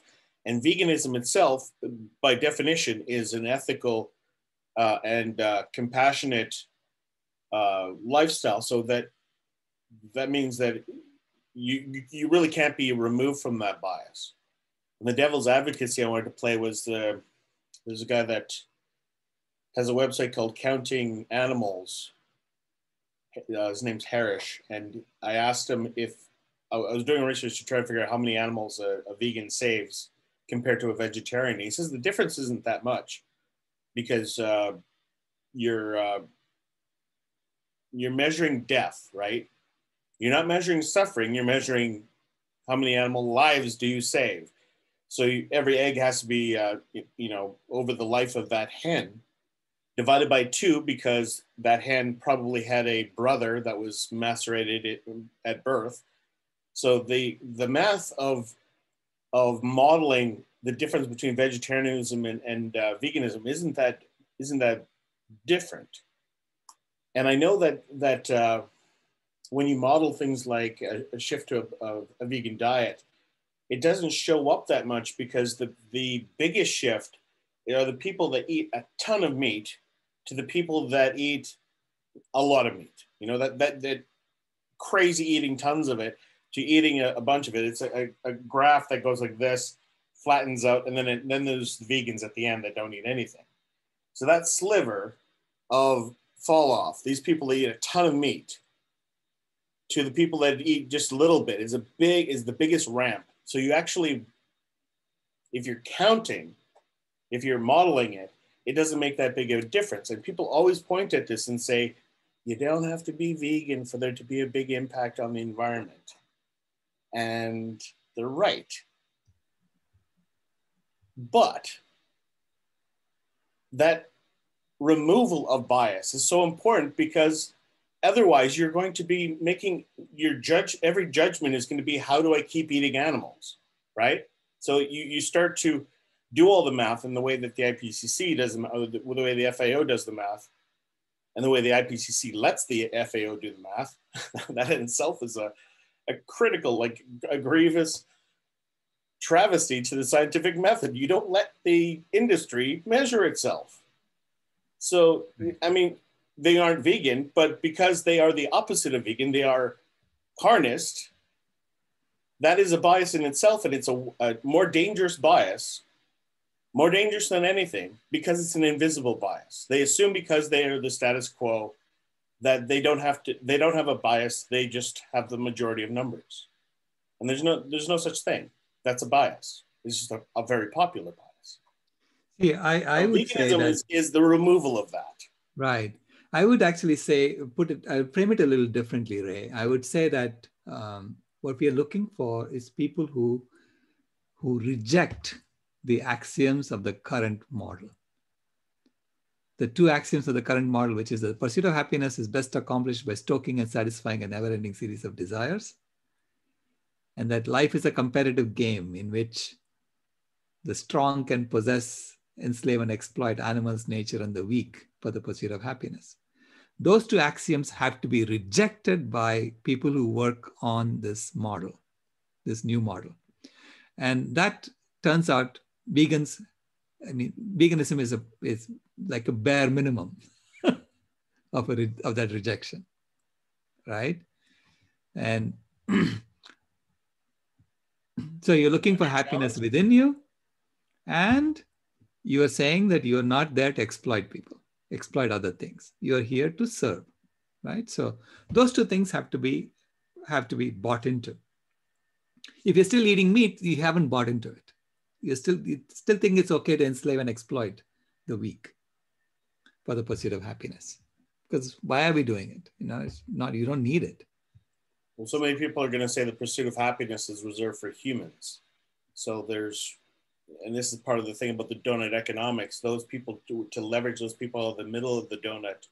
There's a lot of anthropocentric inertia to get to these people must be saved at all costs. And that means eating animals. That means treating animals like they're nothing more than a resource. Right. Yeah. So how do you overcome this anthropocentrism? And I think that's one of the things that veganism liberates you of is this state of, well, obviously, if it's good for a human, it's good, right. Period. No further explanation required. And a lot of scientists are going to be in that mindset. So it's going to be a tough job. Can we find scientists that are fully vegan? And if lacking that, can we find scientists that are not beholden to the economic structure of science? That's always been the problem with science, is that science doesn't get done unless somebody funds it, and nobody funds it unless there's commercial interests. Yeah. So which is why you don't have big broccoli. You just have big meat and dairy and special interests funding science. Yeah, it really, it has to be some academic institutions that get involved in this, because there's a lot of research work that needs to be done. You need a lot of young people working on it. And among the nations I know, I would say India is the one place where academic research is funded mostly by public money. Very little by, private interests, which is what's happening here, right? So it's easier to get professors looking at this, dispassionately there. So I'm sort of, maybe this is why it is gravitating the way it is gravitating. I really believe that Mother Nature is much smarter than we give her credit for, and that she's working something here, some magic here that we're not seeing, but we are slowly beginning to see it, right? So she's working this magic. It's happening in front of our eyes. So she's putting these things together, right? And getting us all together on Zoom, sending a little virus so that we get on Zoom. Instead of trying to get to, everyone get to Phoenix to talk about things. So I think there is some magic being worked now, that we don't see, that we are seeing. Okay, I'm not saying we don't see, we are seeing it. And so I say trust the process and keep at it and never give up, because there are lots of lives that are dependent on us not giving up. And I'm actually, I wanted to announce something else. There was the Interfaith Vegan Coalition has this award called Homo Ahimsa Award. You know about that, BJ? Did you hear about it too? Were you part of that group that nominated me? You were? Okay. So they called me today and they said they decided to award it to Kimaya and me together. It's not just me, it's both. Wow. So we are the Homo Ahimsa, the first Homo Ahimsa Award recipients. And so that's going to be announced. I mean, that's going to be, ceremony is going to happen next week. Wow. Yay. 21st, yeah. And I thought that was great they did it that way, It's just both of us together. Because to me, she's my Krishna. She's the one who's directing the chariot, I'm just following along saying, okay, tell me what to do. Wow. And so often we're following this kind of chariot that we don't really know who are going to be the leaders of this world that will be inherited. But we know that their values are going to be a lot closer to ours than the people running the show right now. So yeah, I think who was it? I think Ingrid had the right idea in the morning when she said, we are all called to become children again, not men and women. We need children with the innocence and the unselfishness of children, the uncontaminated mind of children, with the knowledge that you have already acknowledged, so accumulated. So with the engineering knowledge, the scientific knowledge, you don't just dump it all out and say, I don't know whether 1 + 1 is 2 or not. Right? So start with that, but have the same innocence and openness and unselfishness and wonder that children have,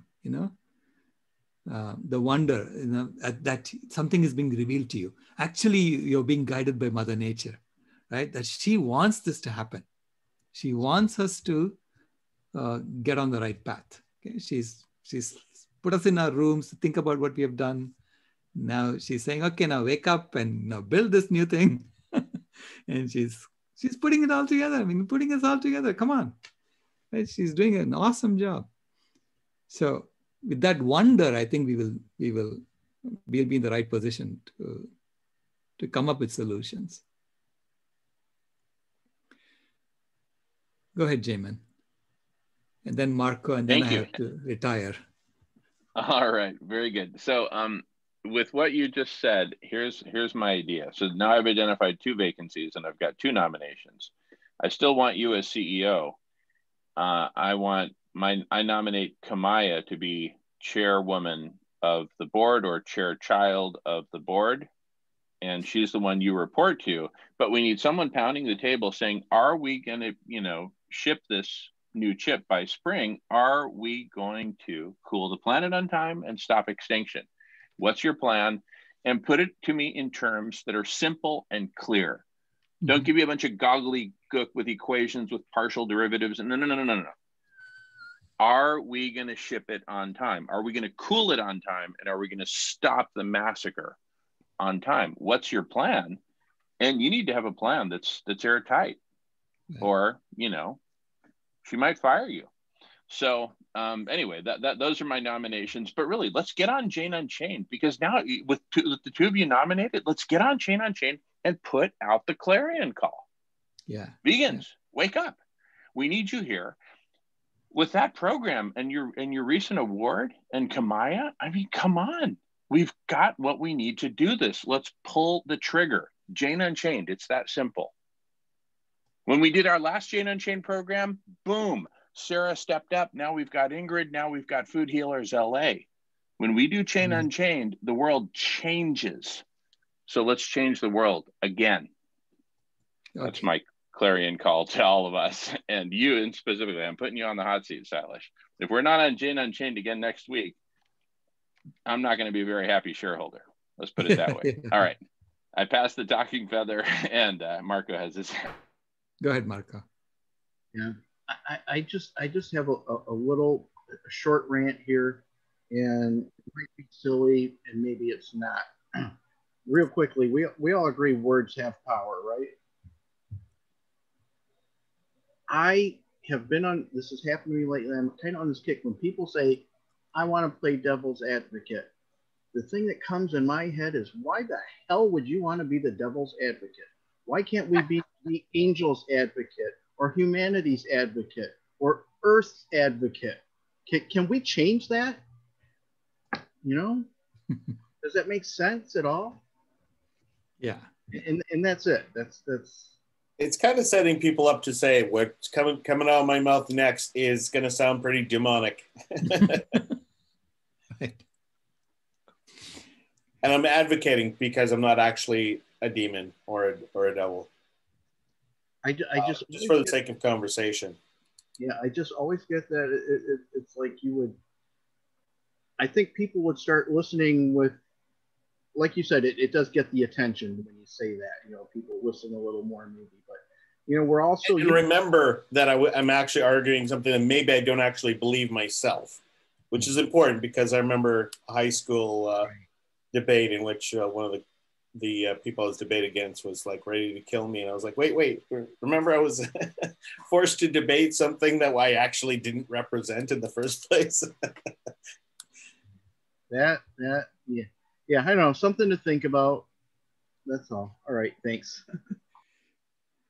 It reminds me of, I think there's a movie called Justice for All with Al Pacino. And at the end, basically he's the defense attorney for someone who's obviously guilty. And then the prosecutor was trying to convict the guy who was guilty. And so Al Pacino goes up and he says, look, you know, I'm supposed to be speaking for this guy, but I'm telling you, he's guilty.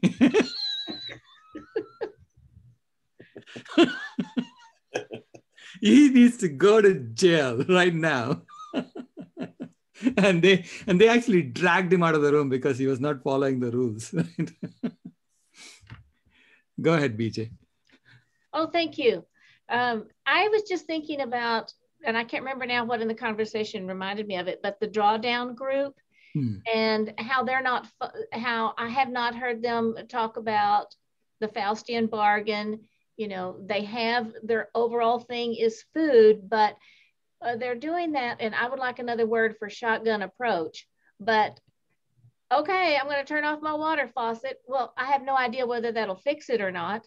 So they have all these ideas out there, and regenerative farming is one of them. And I can't be on their side the way I'm hearing it. And I know, Ray, you work with them, so you know better what their training is, and Elizabeth went through it and everything. But I'm thinking in terms of engineer modeling and trying to get things crystal clear so we know that, hey, yeah, it would be good if you, you know, let's see, compost it. It is good if you don't use plastic bags, but will that solve climate change, which is what the whole purpose is? I mean, that's not the whole purpose. There's all kinds of good things we need to do.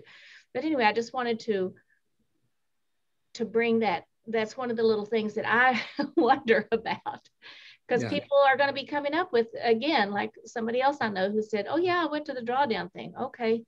Right. What are you going to work on now? Actually, I like Jamin's idea of formalizing into a model for engineering, for donut economics. So then you're looking at all the planetary boundaries, not just climate change, right? And you're also modeling and you're quantifying the impact of everything you do. So drawdown is saying, yeah, this could do this could do that, but only with respect to climate change. They're not looking at anything else. So it's still in the old linear model, linear idea of, you need to solve this problem first. Forget the rest. He said, no, you can't forget the rest because that's going to kill you too. Right? In fact, ultimately, it's about life, right? Is it killing life? This is why biodiversity loss is the biggest violation of planetary boundaries. It's violating by a factor of 1,000, not by 30%, by a factor of 1,000.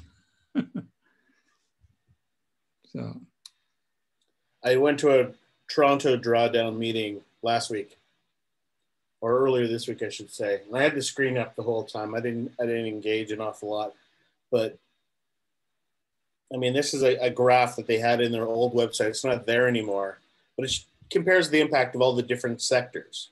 So the food sector blows away all the other sectors, any two of them combined. And then we broke into groups and we talked about solutions. So I talked about veganism, and somebody said, well, I think we'll be able to have urban gardening. So I said like rooftop gardening and stuff like that. So that'll be vegan, of course. And he goes, well, no, it doesn't have to be. I said, you're going to keep a dairy cow on top of your roof and feed them your vegetables that you grow on the roof? And he goes, well, no, maybe rabbits. I said, you're going to have rabbits in your garden on your rooftop. So there's this idea. You just have these catchphrases like rooftop gardening, and everybody goes, yeah, okay, Toronto will be able to feed itself in the case of an emergency. And I said, man, I thought people said that vegans hate farmers. You're going to cut the farmers out of the system and say, no, it's okay. Toronto's got all the food they need. Too bad, guys. But it's this kind of attitude that there's these buzzwords. Therefore, this problem is easy to solve. Right. Yeah. And it's really kind of hard in this kind of, you mentioned earlier about solving things at the local level. And I was having such a hard time trying to apply things locally. And I know this is something that we have to do. Think global and act local, but when it comes to local solutions, the systems are hard to change one system at a time. But I guess, I mean, looking farther than the food healers solution to try to prove the model works in one community will make everybody else go, wow, that works. I want it in my community. And then that's how it grows. Right. And you don't need any sort of federal program to make it work. You don't have to catch the attention of the people at the highest up that really don't want to feed everybody. They just want to make sure that they get reelected. Yeah. Thank you for sharing that. Wonder why they took that one down. And it was hard to find on the original website. Now it's not there at all because they want, and that was kind of how that conversation went, was we have all these different solutions, 80 different solutions. So everybody just choose which one they like. Like I can't design buildings. I don't think there was an architect there. And I mean, you could influence architects to be as green as possible. But how much energy would you put into that campaign to influence architects when it's, I can't even read it, but it's one of these little ones. You got to go for the main ones. And when you look at the drawdown list, they've got the sortable list. The top 5 solutions are going to eclipse all the rest of them. So yes, there's a bunch of things that we got to focus on. And if you happen to be an architect, be a green architect. But other than that, be a vegan green architect. Oh, sorry, go ahead. Go ahead, Shankar. You're muted. You're muted, Shankar. I'm sorry. One of the drawdown events I attended, like there is one is taking a cow for a walk in the seashore so they can eat the algae. And the person who was explaining was convincing me. I was like, I felt the rooftop, my rooftop. The cow will probably just barf it out. It never eat that algae. Well, apparently they are feeding cows seaweed, and it reduces the amount of emissions. That it reduces the amount of methane that they eructate. But that's these sort of things. Like I could actually see them being a transitionary solution if we need to get, go on all guns burning and just get the carbon solutions in place. So people are still eating beef at this time. So we don't have an immediate solution. So at least they could be as sustainable in the meantime. But it always translates into an agenda where you exonerate cows and now cows are fine. So we can still consume cows, and it's not a problem.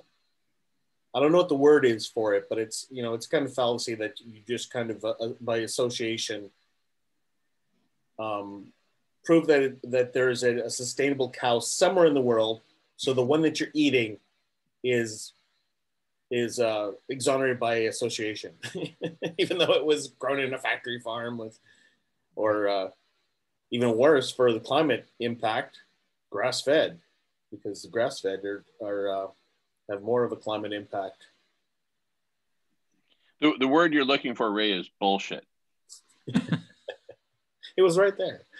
Go ahead, BJ. Okay, thank you. One time, I know you're getting ready to leave, but one time somebody asked you about drawdown and the amount of carbon that they had done or something, and you said, well, they didn't use, I don't remember what, the whole set of cows or yeah. Do you remember what that is about? How not only does it show that they're the most now, they didn't even get the bigger picture. Yeah, they never considered 100% elimination of animal agriculture, number one. Mm-hmm. They just said, okay, 50% reduction. What the heck does that mean? If you can get it down to 50%, you should be able to get it down to 100%, right? You should get it to 100% reduction. And then I don't know if they consider the opportunity cost correctly. Okay, right. Not many people really consider the opportunity cost. It's because it's what do you do with that land, right? And there are, like even Atul Jain in his models, he's looking at what will happen on that land as it has been degraded today. As if we don't have the ability to go and intervene and make things better. Once polluted, it stays polluted. Excuse me,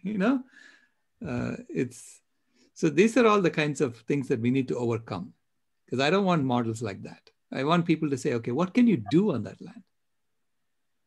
If you could put your best efforts into it, what can you do on that land? So clearly you can bring back the original forests, right? If you can't bring back the original forests on land on Earth, how are you going to create new forests in Mars? Which they're happily talking about doing, right? Because there are billions of dollars that Elon Musk has. He's giving it to them. So those are all the biases that we need to get rid of, and we need to start being honest and start looking at things based on what we can do. And then, of course, you have to figure out how are we going to do it. If it's necessary, how are we going to do it? Yeah, that paper that didn't have anything bad to say about animals. It actually did say that animals are obviously going to be the biggest impact. And their solutions were to figure out how to, all these little tweaks to make them less of an impact. And then almost as an afterthought, they said, and maybe we should try to convince people to eat less of them. And I pointed this out. I said, this is actually a breakthrough, because the rest of the FAO, every paper you read, they go, we're going to see a doubling of the demand for meat, especially from developing nations. And we have no idea how we're going to meet that demand. meet that demand? You just explained how bad it was. Why would you ever try to meet that demand? Right. Because they just understand things that, well, if a human wants something, they should get it, right? This anthropocentric privilege of, if it's good for a human, therefore it's good. And you have to know the externalities of impact on the environment and anything that might happen to the animal itself, like be bred into meaningless existence and suffering and death. All that is, I mean, that's what we have to fix. Same thing that we can't fix we can't boycott to save the rainforest unless we value the rainforest as rainforest. We'll deforest it for absolutely anything, golf courses, or to grow grass, or grow sod for cities. Anything that's worth more than a rainforest, that means we'll get rid of it.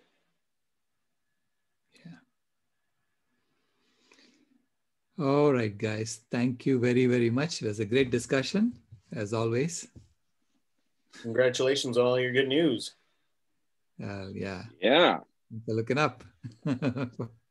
And better news coming. We're going to put out the clarion call next week. I'm going to recap for Sarah because she answered the last clarion call. So anyway, but Silas, you're off the hook. Have a great weekend, and we're back on it next week. Wonderful. Yeah. Early next week, because it's going to be a big week. Actually, tomorrow there is a dairy out panel. So if you want to join us for that. It's, I think, at 10 o'clock my time. Well, after a super busy Thursday and Friday, I've got family obligations, but send me the link, please, if you will, and I'll see if I can join. But yeah, there's an event on Facebook. It's 9 a.m. Pacific time tomorrow. 9 to 10. If you email me the link, I'll see if I can do it. But anyway, but remember what we talked about. I'm sure you will. And next week we got to get on Jane Unchained and put out the clarion call. All right. Thanks so much, Silas. Have a great weekend. Bye-bye. See ya. All righty. Welcome back, Sarah. I'd love to recap for Sarah and everyone. So what we talked about with Silas is that we need to do a thorough analysis of all the solutions that we need, and it has to be objective, and it's not just focused on our favorite solution, the plant-based solution, but we have to consider all the solutions and all the possible levers, including solar radiation management, including, emissions, including, economic solutions, including food solutions, right? Food solutions is easy because it maps straight to plant-based. And so we all get up and cheer, right?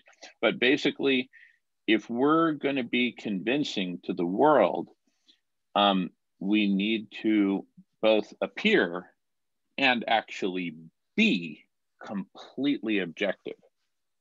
Now, we happen to know in advance, like those math books in high school where the answers are in the back of the book. We went ahead and looked in the back of the book and we saw the answer said, yes, plant-based. So we happen to know the answer before we, objectively work through the problem. But we need to appear to the world and we need to be for the world objective, right? So what's the clarion call? The clarion call is we need to put together a planetary team. My Uncle Frank is joining because he just called. We usually check in at night. I said, Uncle Frank, get on here because we're having a good meeting. So let me welcome Uncle Frank real quick. Uncle Frank. Wait, he's connecting to audio.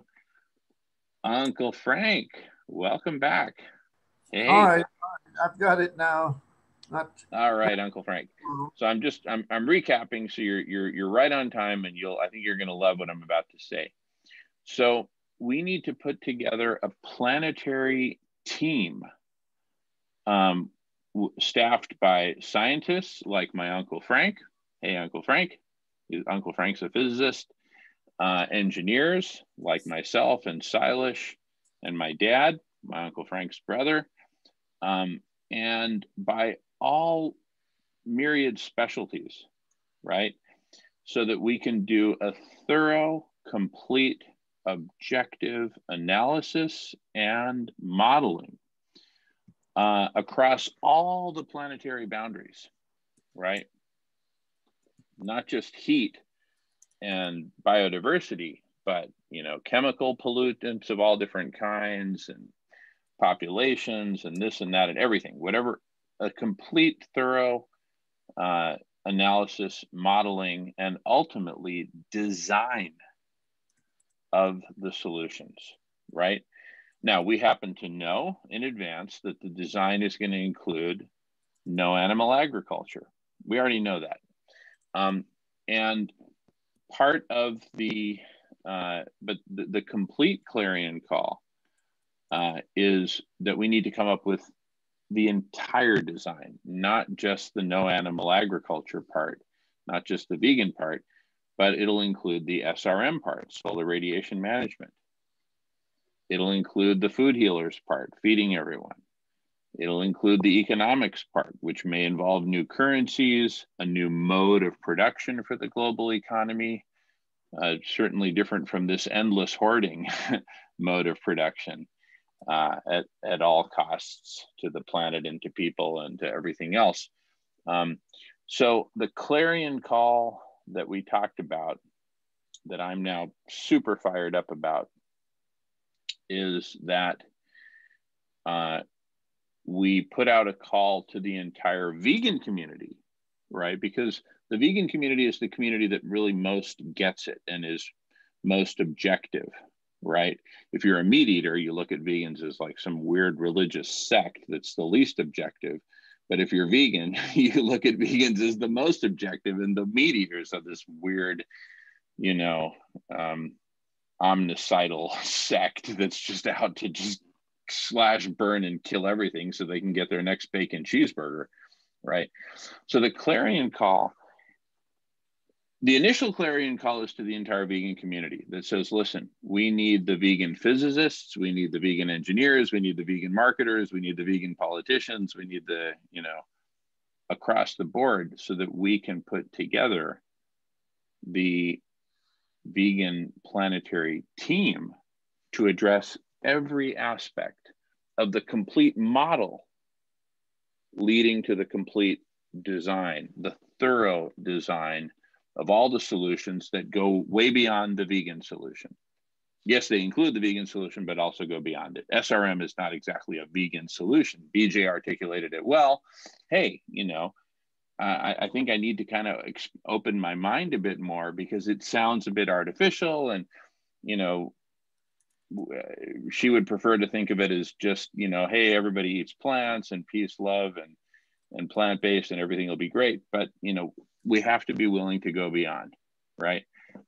So the clarion call is to vegans, and it's to get together to do the complete modeling and analysis and ultimately complete design of all the solutions, not just the ones that immediately appeal to all vegans. Anyway, that's my brief recap, and I pass the talking feather for any questions, comments, objections, criticisms, et cetera, et cetera.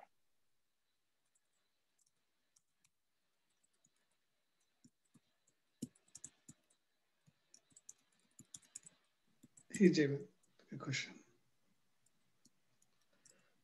Yeah, you mentioned about modeling. So is it like, it'll be like a superset of modeling, or like how do you bring in, like we segmented the areas, or? Yeah. So let me put it this way. You saw Star Wars, the original Star Wars, right? Okay. The final 15 minutes of the Star Wars movie, my Uncle Frank still didn't see Star Wars. You got to see, that's your homework for this weekend, Uncle Frank, is watch the original Star Wars. Hey, better 43 years late than never. Okay. So the original Star Wars, the final 15 minutes, and everyone else in the room knows exactly what I'm talking about. They started this way. The data, I can quote it. the data that Princess Leia retrieved, and from the R2 unit, showed it was a complete model of the Death Star, right? All the complete, you see it on the screen there, and that complete an analysis of the data from the R2 unit retrieved by Princess Leia, whatever, shows that there's a weakness, and therefore, if a photon torpedo is shot right into the exhaust port, it'll start a chain reaction that'll blow up the Death Star, right? And so that what that resulted in was the design of the attack that the red team and the gold team, with Luke Skywalker and everybody else, that led to the design of the attack. So then they designed the attack, they executed on the attack. Some good guys got shot down. There were some failed attempts, but ultimately Luke shot the photon torpedo through the exhaust port, kicking off the chain reaction, and blew up the Death Star exactly as designed. But before they could design the attack, they first had to have the model of the Death Star. We need that kind of model, but not for this Death Star, but for Mother Earth. We need a model. We need a complete, holistic model. I happen to be pretty darn good at modeling, right? Computer modeling. I did it at Berkeley, I did it at Bechtel, I did it at MIT. I've done it throughout my career. And it's about taking the facts and taking an understanding, in this case of the physics, thank you, Uncle Frank. So we need the Uncle Franks of the world to give us the scientific equations, right? And then the Jamans of the world will code them into code and put them into a computer model. And we'll have a Death Star-like model of Mother Earth. And then we can say, okay, now that we got this model, now we can run scenarios, right? Now we can say, okay, what if we eliminated all animal agriculture, right? And just returned all these, this huge percentage of the Earth's surface back to nature? What if we stopped all commercial fishing? What if we reduced all emissions, right? And we can run these what if scenarios. Uncle Frank says no, and I welcome you to chime in, Uncle Frank, and say what you're saying no to, because I've said quite a lot. Don't eliminate the fish. Wait, Uncle Frank, you need to unmute and then talk. It says unmute. It's don't eliminate the fish.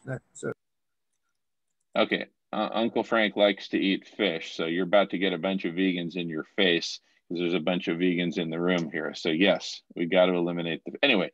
But let's go back to objectivity. We can run these what if scenarios, okay, and see what if, right? So you start with a model, you run a bunch of simulations, a bunch of what if scenarios, and you just like eeny, meeny, miny, mo, you pick the very best one, the one that will lead to the best outcome, right? And if objectively we can show that the best solutions include eliminating animal agriculture and doing this much SRM, okay, humanity, you can't argue with people from the oil and gas industry, people from the meat industry, et cetera, will argue it. But if we have an airtight model, right? If we have the most objective model possible, and we say, okay, show us what part of the model is wrong, or what model are you using? And then we'll show them which part of their model is wrong. But we need to become the modeling experts, right? How do we do that? Instead of waiting, we don't have 10, 20 years to write grants and wait until we get funding for this and do it through some university. That's why I'm saying, let's put out the clarion call to the entire vegan community and say, look, all hands on deck, with a particular, I was about to say with a particular emphasis on scientists and engineers, but the scientists and engineers and computer scientists are just needed for the modeling part. We need vegans across the board, from PR to marketing to political science to lobbying, you know, to entertainment, to art, right? To, you know, to do this right. So the clarion call is for all vegans to get on board, and let's put together a virtual organization, including citizen science, citizen engineering, citizen marketing, right? The food healers part alone is a huge part, right? We need to create a whole massive planetary organization just for that, right? Right now, LA is leading the charge, and Sarah and Ingrid are leading the charge within LA. God bless both of you. But we need to do this across the board. Science, engineering, modeling, you know, ultimately marketing, art, entertainment, you name it. We need all hands on deck. Let's all come together, and under the appropriate leadership, in this case, Dr. Sailesh Rao, Kamaya, et cetera, Ray, I think you've got very important roles to play in this, because you helped put together the whole, you know, base camp, et cetera. That's a huge part. That's a huge part of this, right? So Ray, you got your next assignment. Huh? You're making me lament how all the study groups are pretty much stopped now, because I was thinking we were doing all those things. Right. But see, but now we've got. I think we've clarified the clarion call. Right now, there's an objective. What's the objective? The objective is blow up the Death Star. In this case, it's save Mother Earth, not blow up a sphere, but save a sphere, right? But it maps to the final 15 minutes of Star Wars, right? We need a model, right? Before we can save the planet, we first need to model it, and then run all these different scenarios, come up with the optimal holistic design that spans everything from human diet to transportation to the economy itself, right? A new game, a new mode of production for the economy. Right now, we're still playing the old game of Monopoly from 1934.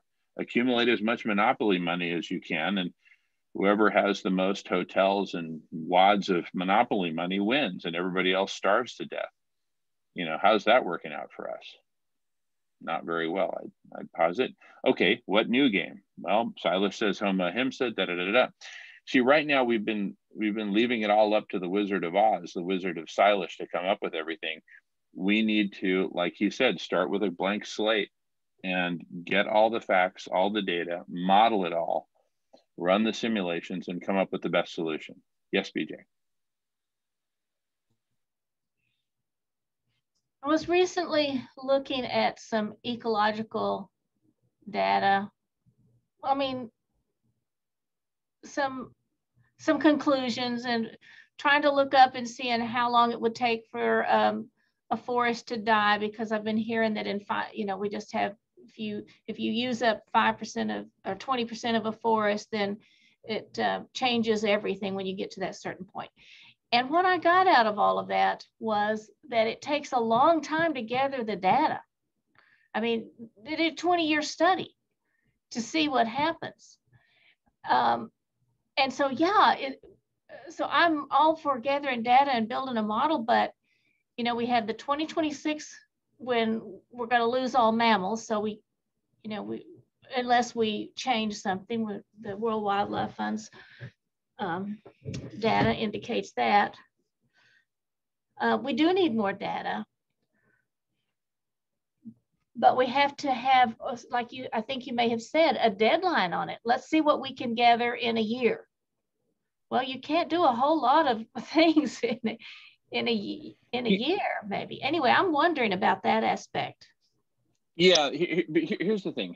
Rather than, you know, if we want perfect data on how long it'll take for all the forests to die, all we have to do is just wait for all the forests to die, and then we'll have perfect data, right? That would kind of defeat the purpose. So, but the good news, BJ, is we've got decades, in some cases centuries, of data, right? Forestry has been around for a long time, so we've got a lot of data. We have to do the best we can with the data that we have. We'll never have perfect data. We will never have a perfect model. But, you know, just like with the invasion of Normandy, You know, at some point they had to launch the ships, hit the beaches, and yeah, a bunch of good guys got mowed down by German machine gun fire, but in the end we won, right? So you're right, it's all about the deadline, and we've got some really harsh deadlines that we're up against. And we can also do it as an iterative process. It's like, hey, let's get the first baseline model done in 30 days. Is it going to be perfect? Guaranteed it won't be perfect, right? But let's see, you know, what are the obvious conclusions that pop out of that? And we start with that. We already know one of the most obvious ones, go plant-based. Okay, great. How are we going to accomplish that? Food healers, right? So Sarah stepped up, Ingrid stepped up, I'm stepping up, we're all stepping up, and boom, Food Healers is happening in LA. Why LA? Because it's the media capital of the world. It's the cultural melting pot of the planet. If we can do it in LA, we can export it everywhere, right? So the obvious things that pop out, we act on those first while we then go to phase 2 of modeling, right? But we don't wait till phase 10 of modeling before we implement Food Healers in LA to get the world to go plant-based. So that's it, voila. Shankar has his hand up, yes. And you're muted, Shankar. Yes, yeah, BJ, I agree on the data points, like some of them no real data or things are changing too. I want to ask Ray. Ray, you remember this one of the games or something you showed? There is like a multivariate about the food, about the transportation, about the economy, and but everything. That one of the key part is about the R&D, food, and everything. Do you think it'll be relevant? I play it twice a day, every day. Yeah. Prosperous Universe. Yeah, but you Like could do it at a. I mean, I know that I see like in terms of modeling means there is a micro impact, macro impact. There's some of the things you could kind of span it for a city or a state or a country, but there are other things like the total environmental. You got to come from outside to inside. So does the game framework allows that, or is there any factor?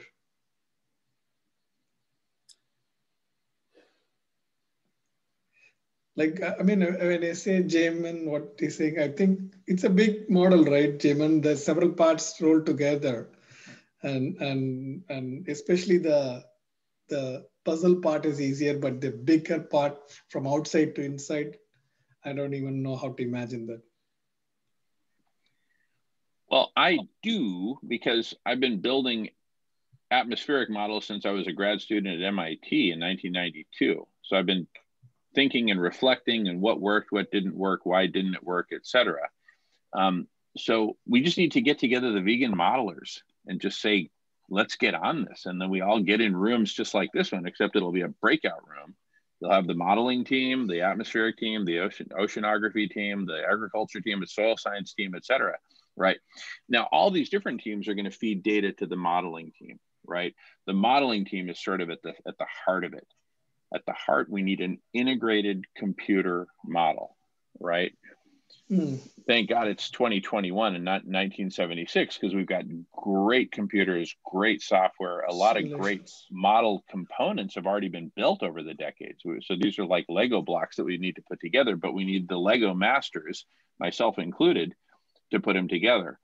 And we need all the vegan soil scientists, atmospheric scientists, oceanographers, ice experts, etc., to feed the modeling team with the data and the components. Wow, okay. Go ahead, Shankar. No, I was just acknowledging, that's all. Oh, okay. I just thought of somebody, Julia Barnes, who did that documentary on the ocean that was so beautiful in the coral reefs, and now she's working on the other one, Bright Green Lies. She went straight up to the to some oceanographers. So she and Silas know each other. So she may know somebody if y'all don't, and there may be many others, but there's a direct connection I can see right there to somebody. And I suspect that she may know which ones are vegan or leaning vegan and seeing the connection there too. Okay, that was my part. I'll pass the feather. Beautiful. Good. Good.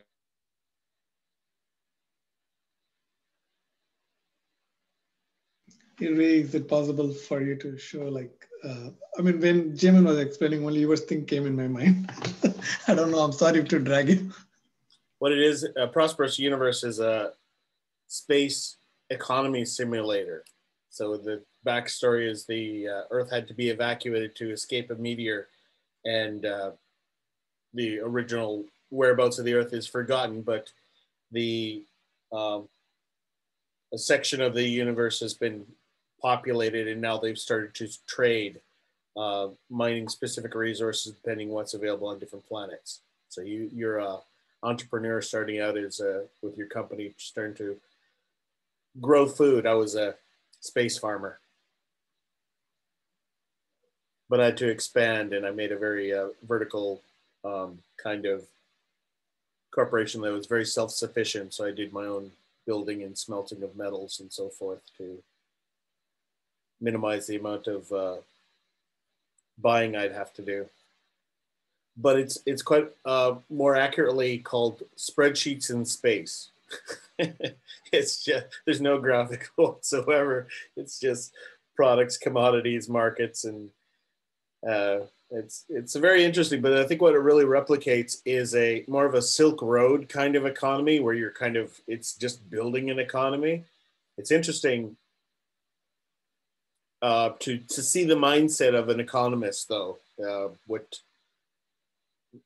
When you play a game where the objective is to grow the economy, it's handy for me as an environmentalist to see this mindset and kind of see how this fits into the world. But it doesn't exactly fit our current paradigm, because you can't deplete these planets. There's always more planets. And that's exactly the problem that we have right now, is we don't have more planets. Or faster than light travel.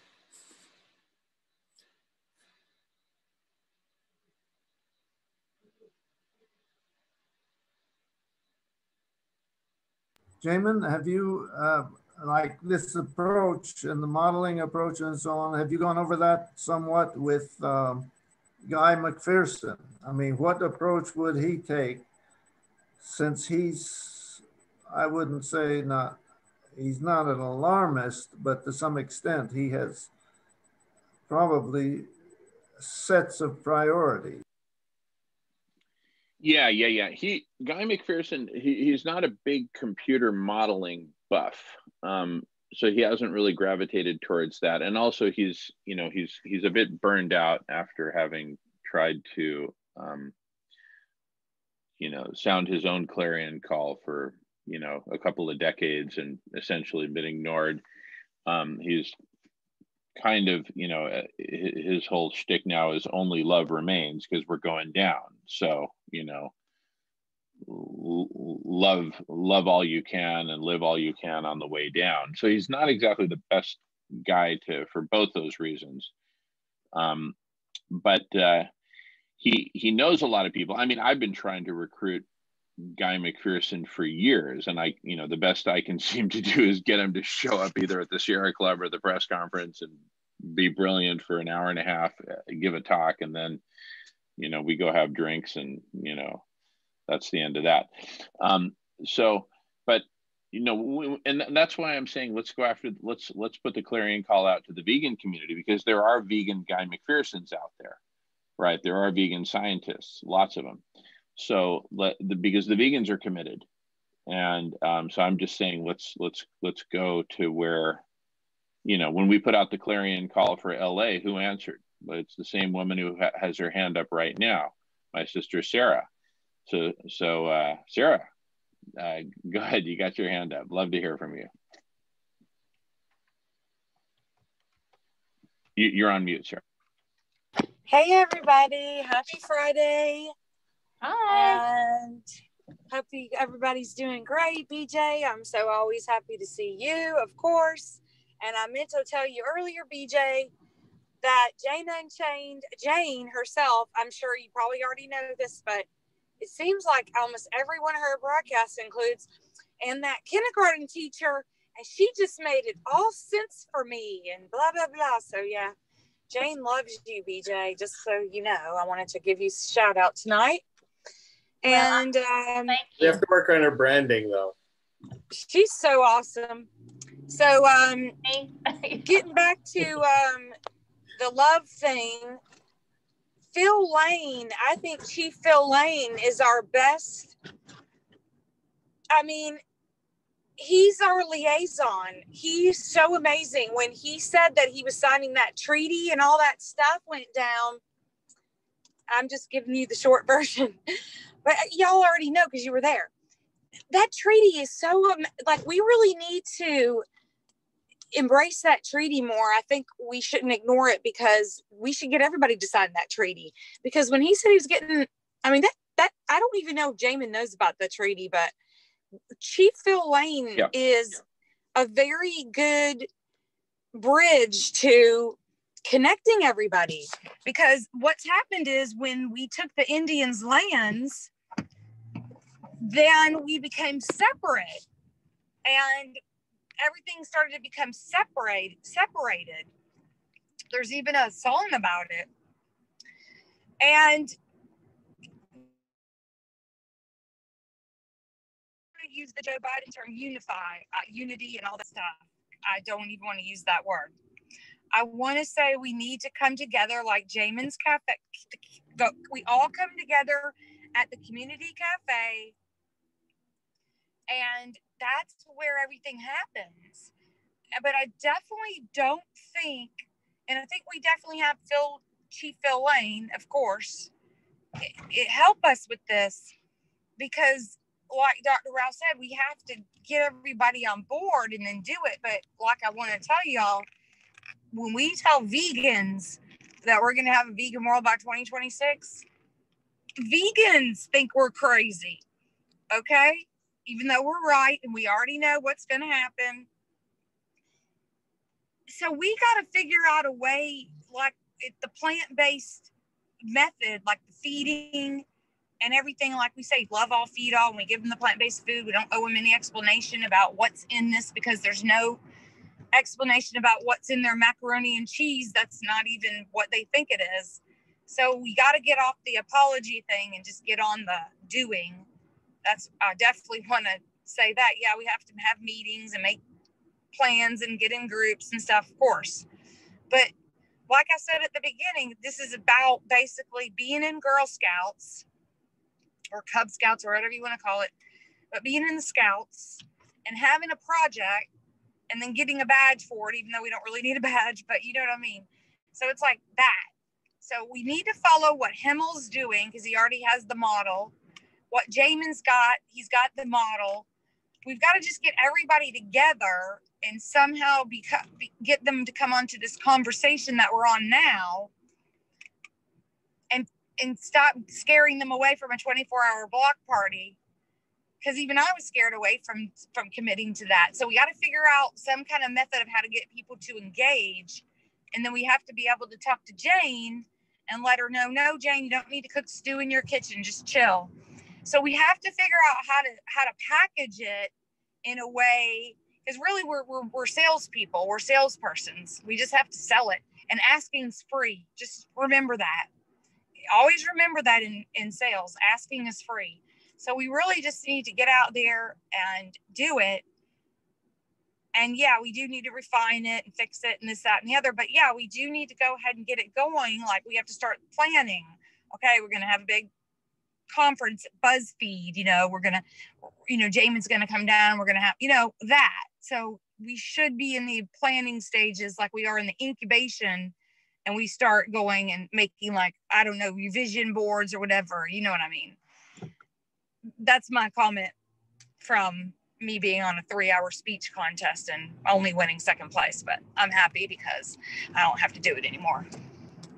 Congratulations, Sarah. Congratulations. That's Hey, Second Sarah. place is everyone who won a gold medal in the Olympics first, got second place at something. So you're on track. Go ahead, BJ, or whoever is next. Yeah, no, love it, Sarah.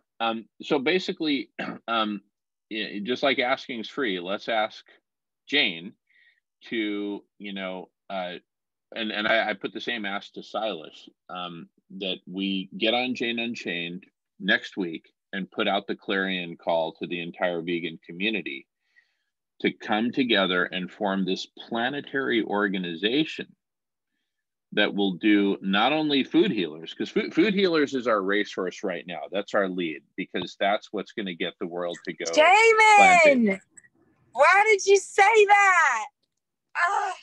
And I'm driving the wrong way. Oh, I'm so sorry. I'm so sorry. Here, another racehorse was killed. Another horse was killed.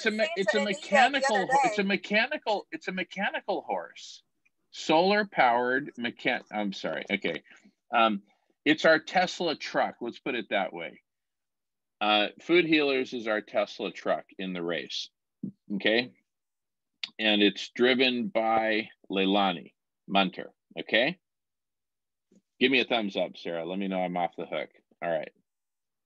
Okay, thanks. Okay, so Food Healers is our Tesla truck, but it's not the only thing in the race. We need to put together, so we spent a lot of time this evening in the last 3 hours talking about, we need to put together a holistic model for donut economics for the entire planet and all the planetary boundaries. So a big part of the clarion call is getting together the entire vegan community, including the scientists, the engineers, the marketers, the chefs, the artists, the publicists, et cetera, the media folks, everything across the board, to do the push of, this is the single most important thing in the history of the planet that we're about to take on.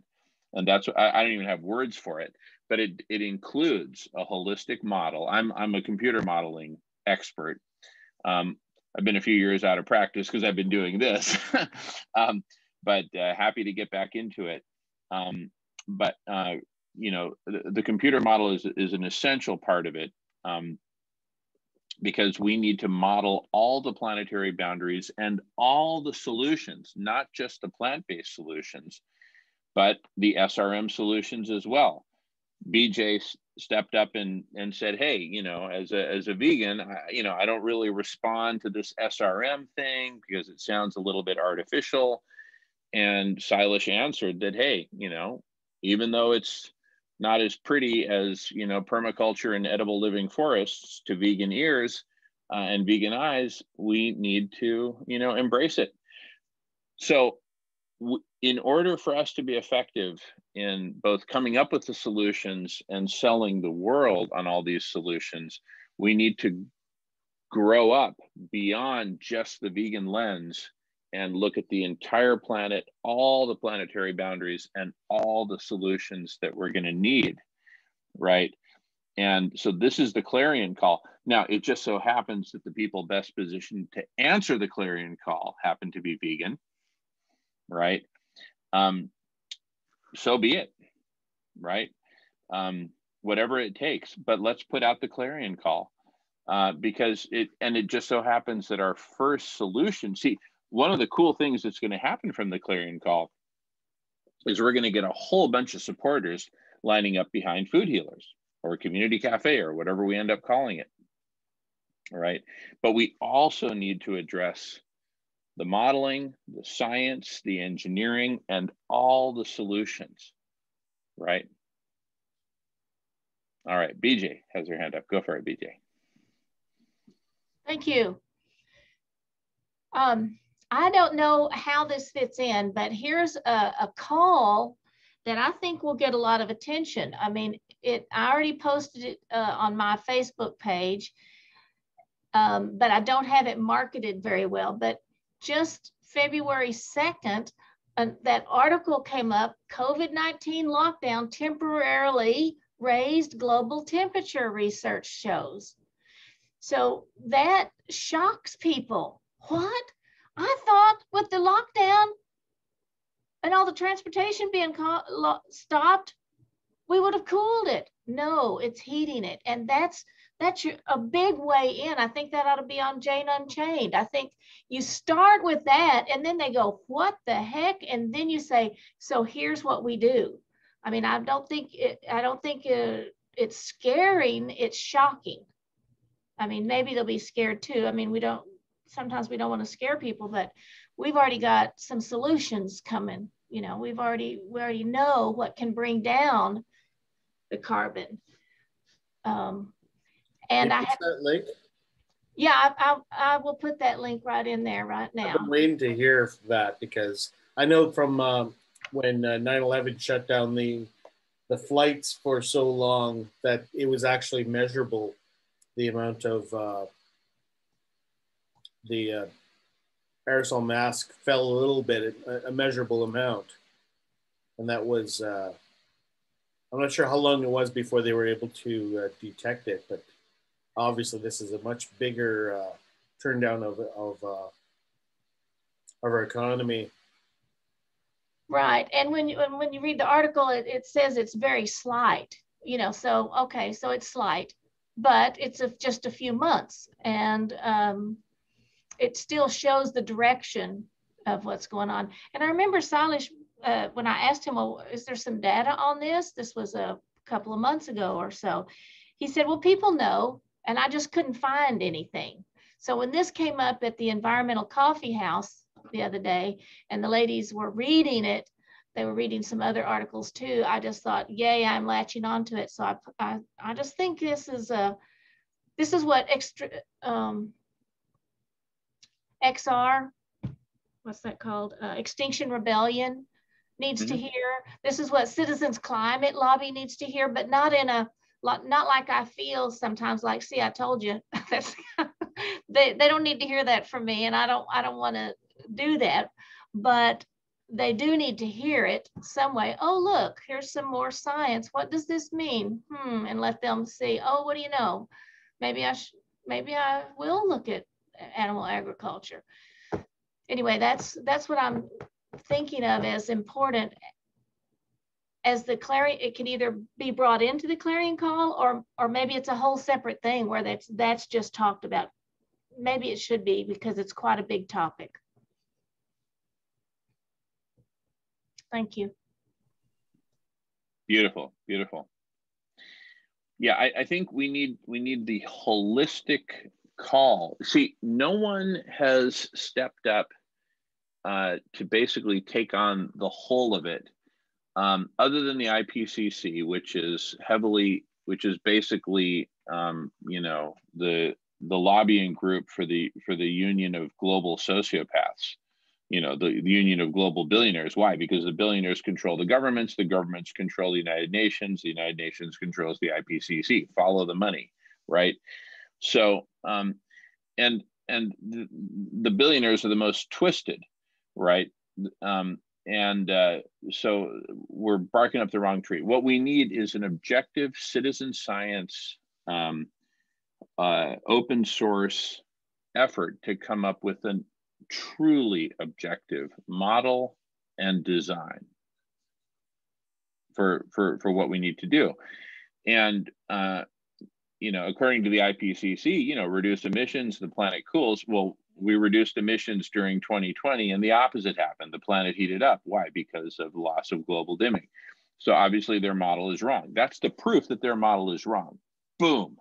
Here's your failing grade right there. Bam, here's the evidence that you failed. So, okay, if that's the wrong model, what's the right one, right? See, that's it. See, we're working it out right here on this call.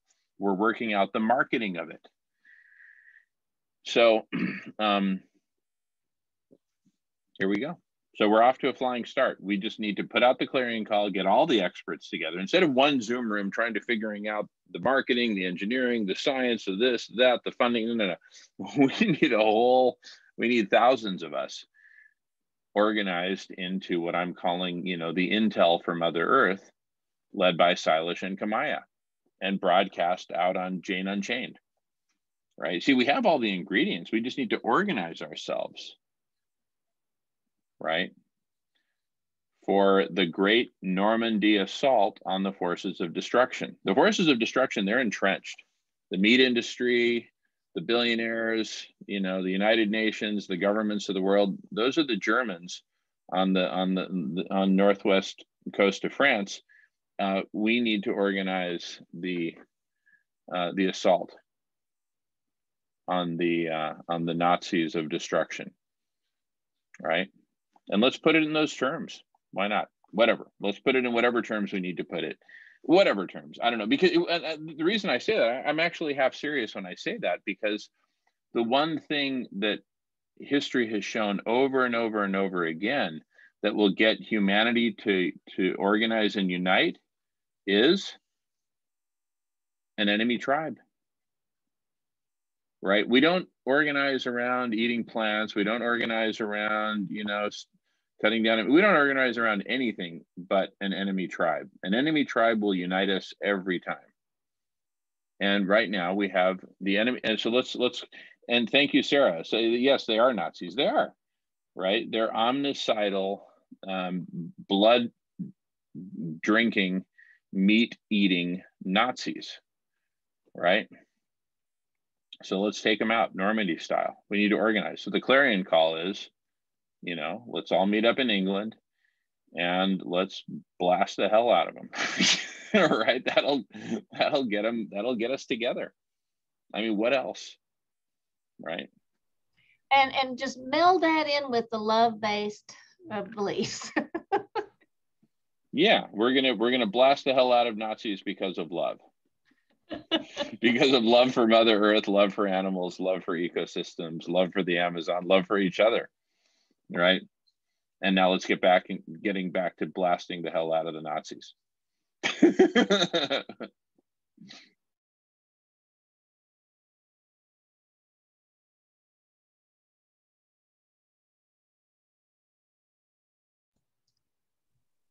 Uncle Frank, you signing off?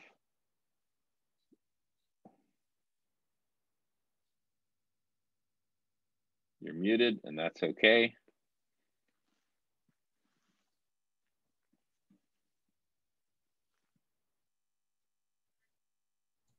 Can't hear you.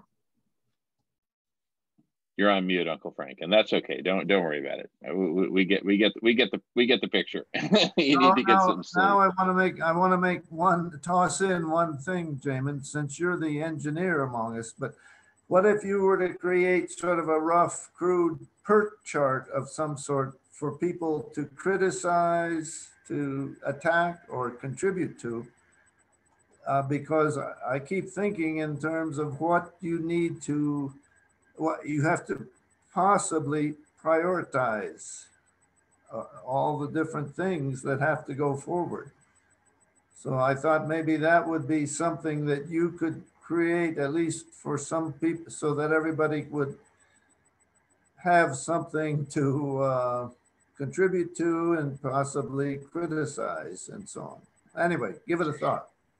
Yeah, no, we've been at this for 3 hours and 15 minutes now. And actually one of the things we talked about early on was that there are fundamentally 3 levers at our disposal for both cooling the planet and stopping the destruction of the biosphere, right?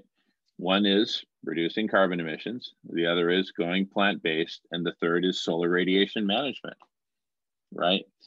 And so ABC 1, 2, 3, there you have it. And let people criticize all they want. Let them support whichever ones they want. Right now, 99% of the focus is on reducing emissions. And as BJ just pointed out, what 2020 proved us is if you reduce emissions, the planet heats up. Why? Because of loss of global dimming. It's having the opposite effect of what we want, right? Imagine slamming on the brake pedal and the car accelerates into the brick wall. You know, something's wrong with this picture, right? And so I say we lead with that. Black ice. Yeah, thank you. The brakes on black ice and you go faster. Yeah, so let's call it the black ice syndrome, right? Whatever, you know, this is where BJ comes in. This is where Ray comes in. This is where all of us come in and say, okay, how do we communicate this? Right. But I think we've got our opening 3-minute scene of the James Bond movie. It's called Black Ice. You know, we slammed on the brakes and the car accelerated. What? Ba-da-da-da-da-da-da. And then you watch the rest of the movie. And now you're bought in. Death Star blows up. What movie is this again? I can't tell you how pleased I was to find them talking about that. And yeah, it's called the Environmental Coffee House. And one of the women, Jennifer Hyde, she's been studying environmentals. So she called herself an environmental researcher, although that's not her background.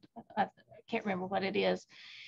Yeah, I was just thrilled. So yeah, I'm still excited about seeing it. And she knew about it, but she was waiting for papers. So yeah. So I need to get her Silas Rao's paper. I did write in the comments to get Silas Rao on as a interview him, but I need, maybe I sent the paper, I don't remember.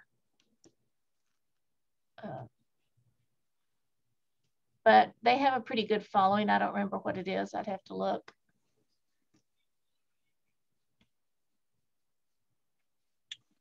We need to bring them into the loop. Oh, sorry. We need to bring them into the loop. Yeah, totally. But you see, we've got our opening arguments. The current leading model is wrong. It's not just wrong by a factor of 10% or 20%. It's wrong in the sense that they don't even have the sign right.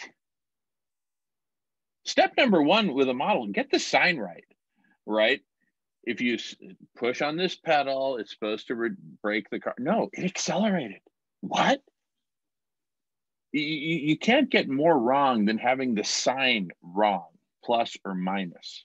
You can't get any more wrong than that. It's not a matter of degree. It's a matter of you've got the sign wrong. Okay, so if that's the wrong model, then all right, well, let's go back to the drawing board. But you see, that's what will finally get everyone back to the drawing board. So that's the beginning of the clarion call right there. Yeah. The current model is just completely wrong. Okay, well, maybe animal agriculture deserves a second look, people. Yeah, right? That's what I'm thinking. Yeah. Okay, so let's get back to the drawing board. Let's create the right model, right? Because we know emissions ain't it. That was proven. You couldn't ask for a better experiment. The best experiment we had prior to 2020 was 9/11, 2001, when all the jet planes were down and we didn't have the chemtrails, right? And the planet heated up. It all gets back. It all gets back to SRM. The chemtrails are SRM, and 2020 was all about SRM. So let's start with that, and then. You know, and then where do we go from there? That's why we need a thorough model. Yes, BJ or Ray. And we do have to say it's not that we don't need to get rid of the carbons and the emissions. We do, but as Dr. Rao explained, we need to do it 10% at a time.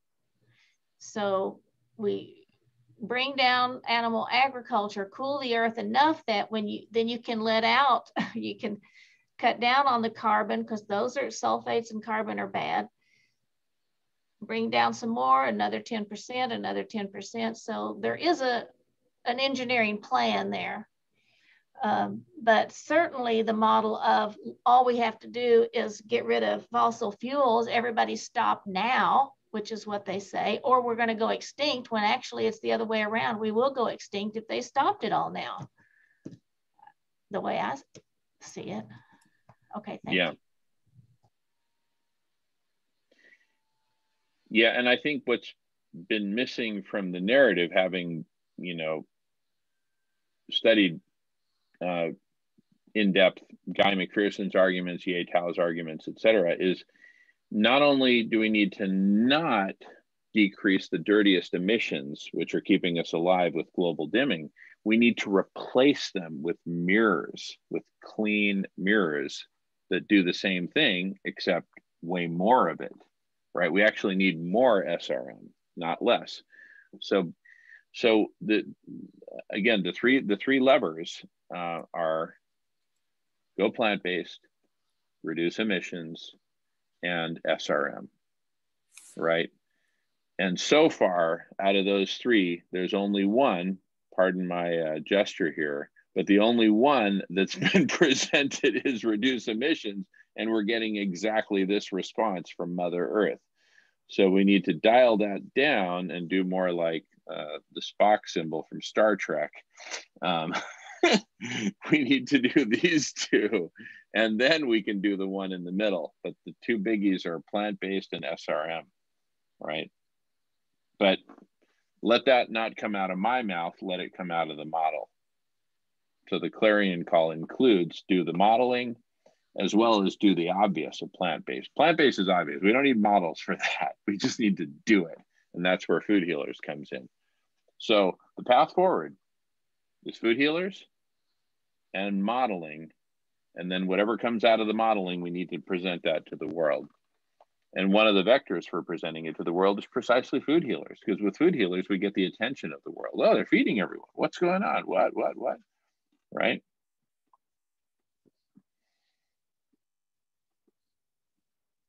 You see, we're getting clear now. We're getting clear. And it took, you know, a year of conversation. This is block party number 50, right? It took a year of conversation to get this clarity. Now that we've got this clarity, let's put out the clarion call and take it the rest of the way. That's what the next 50 weeks are about. And as my sister Ingrid could tell you, hablando se entiende la gente. Talking is how we understand each other and how we get clear. So we need to do more of this. We just need better organization and more of us. Hence the clarion call next week. Okay, Jamin, I'm gonna have to drop out for now. All right. First, say hello to Ingrid. Ingrid, le presento mi tío Frank. Uncle hello, Frank, tío say hello Frank. to Ingrid. Hola, tío Frank. Y habla español. Habla español. Oh, really? Okay, I was just kidding. Nice to meet you. Uncle Frank, you're still on mute, and that's okay. Uncle Frank needs to go to bed. So Uncle Frank, have a good night. I do too. We'll Good night, everybody. Yeah, I'm also going to leave. All right, Shankar. All right, have a great night, everyone. I actually need to take a break myself and have a little family time before going to bed, but this has been hugely productive. Thank you all. This has been awesome. Everyone, when you put your head on your pillow tonight, go ahead, Anne. No, I'm saying I could only come now, but I'm so glad to get to see you guys at least. Likewise. We've been at it for 3.5 hours on Food Healers, and then the 2 hours of El Puente before that. So it's been 5.5 hours. It's been 5.5 hours straight for me, on top of the 4.5 hours this morning. So another 10-hour day, but it's a labor of love. Oh, thank you. Thank you. All right, BJ, great work today. Seriously, really awesome work. Thank you. Marco, you too. Everybody, great work. And let's have a good night. And as you put your head on your pillow tonight, Ray and everybody else, think clarion call. Think next week we have to get all the vegans together and do this in an organized way. All right? Yes. You've got your not your homework, but your dream work. Do it while you're dreaming. But meditate on this before you fall asleep tonight, and then in the morning, answers will pop out. Thank you so much, everyone. Wake up tomorrow night. All right, clarion call. Clarion call. That's it. Well, remember what I mean. Anyway, this has been one of the best Food Healers meetings ever because we're getting clarity. We're getting really good clarity. So I want everyone to feel congratulate everyone on this call. Thank you. Thank you. Thank you. Really awesome meeting.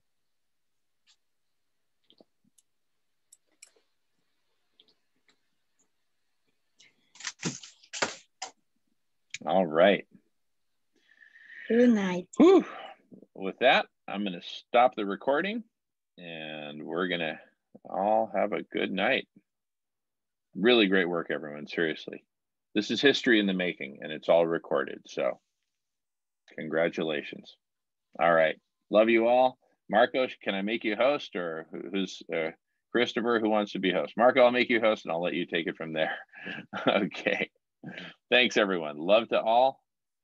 And we'll see you all real soon. Next week, clearing call. That will change the course of history. That's the plan. That's the challenge. Namaste. Arigato gozaimasu. Domo domo. You got it. All right. Namaste, vegan. Namaste, vegan. Love it. Okay. Have a great night, everyone.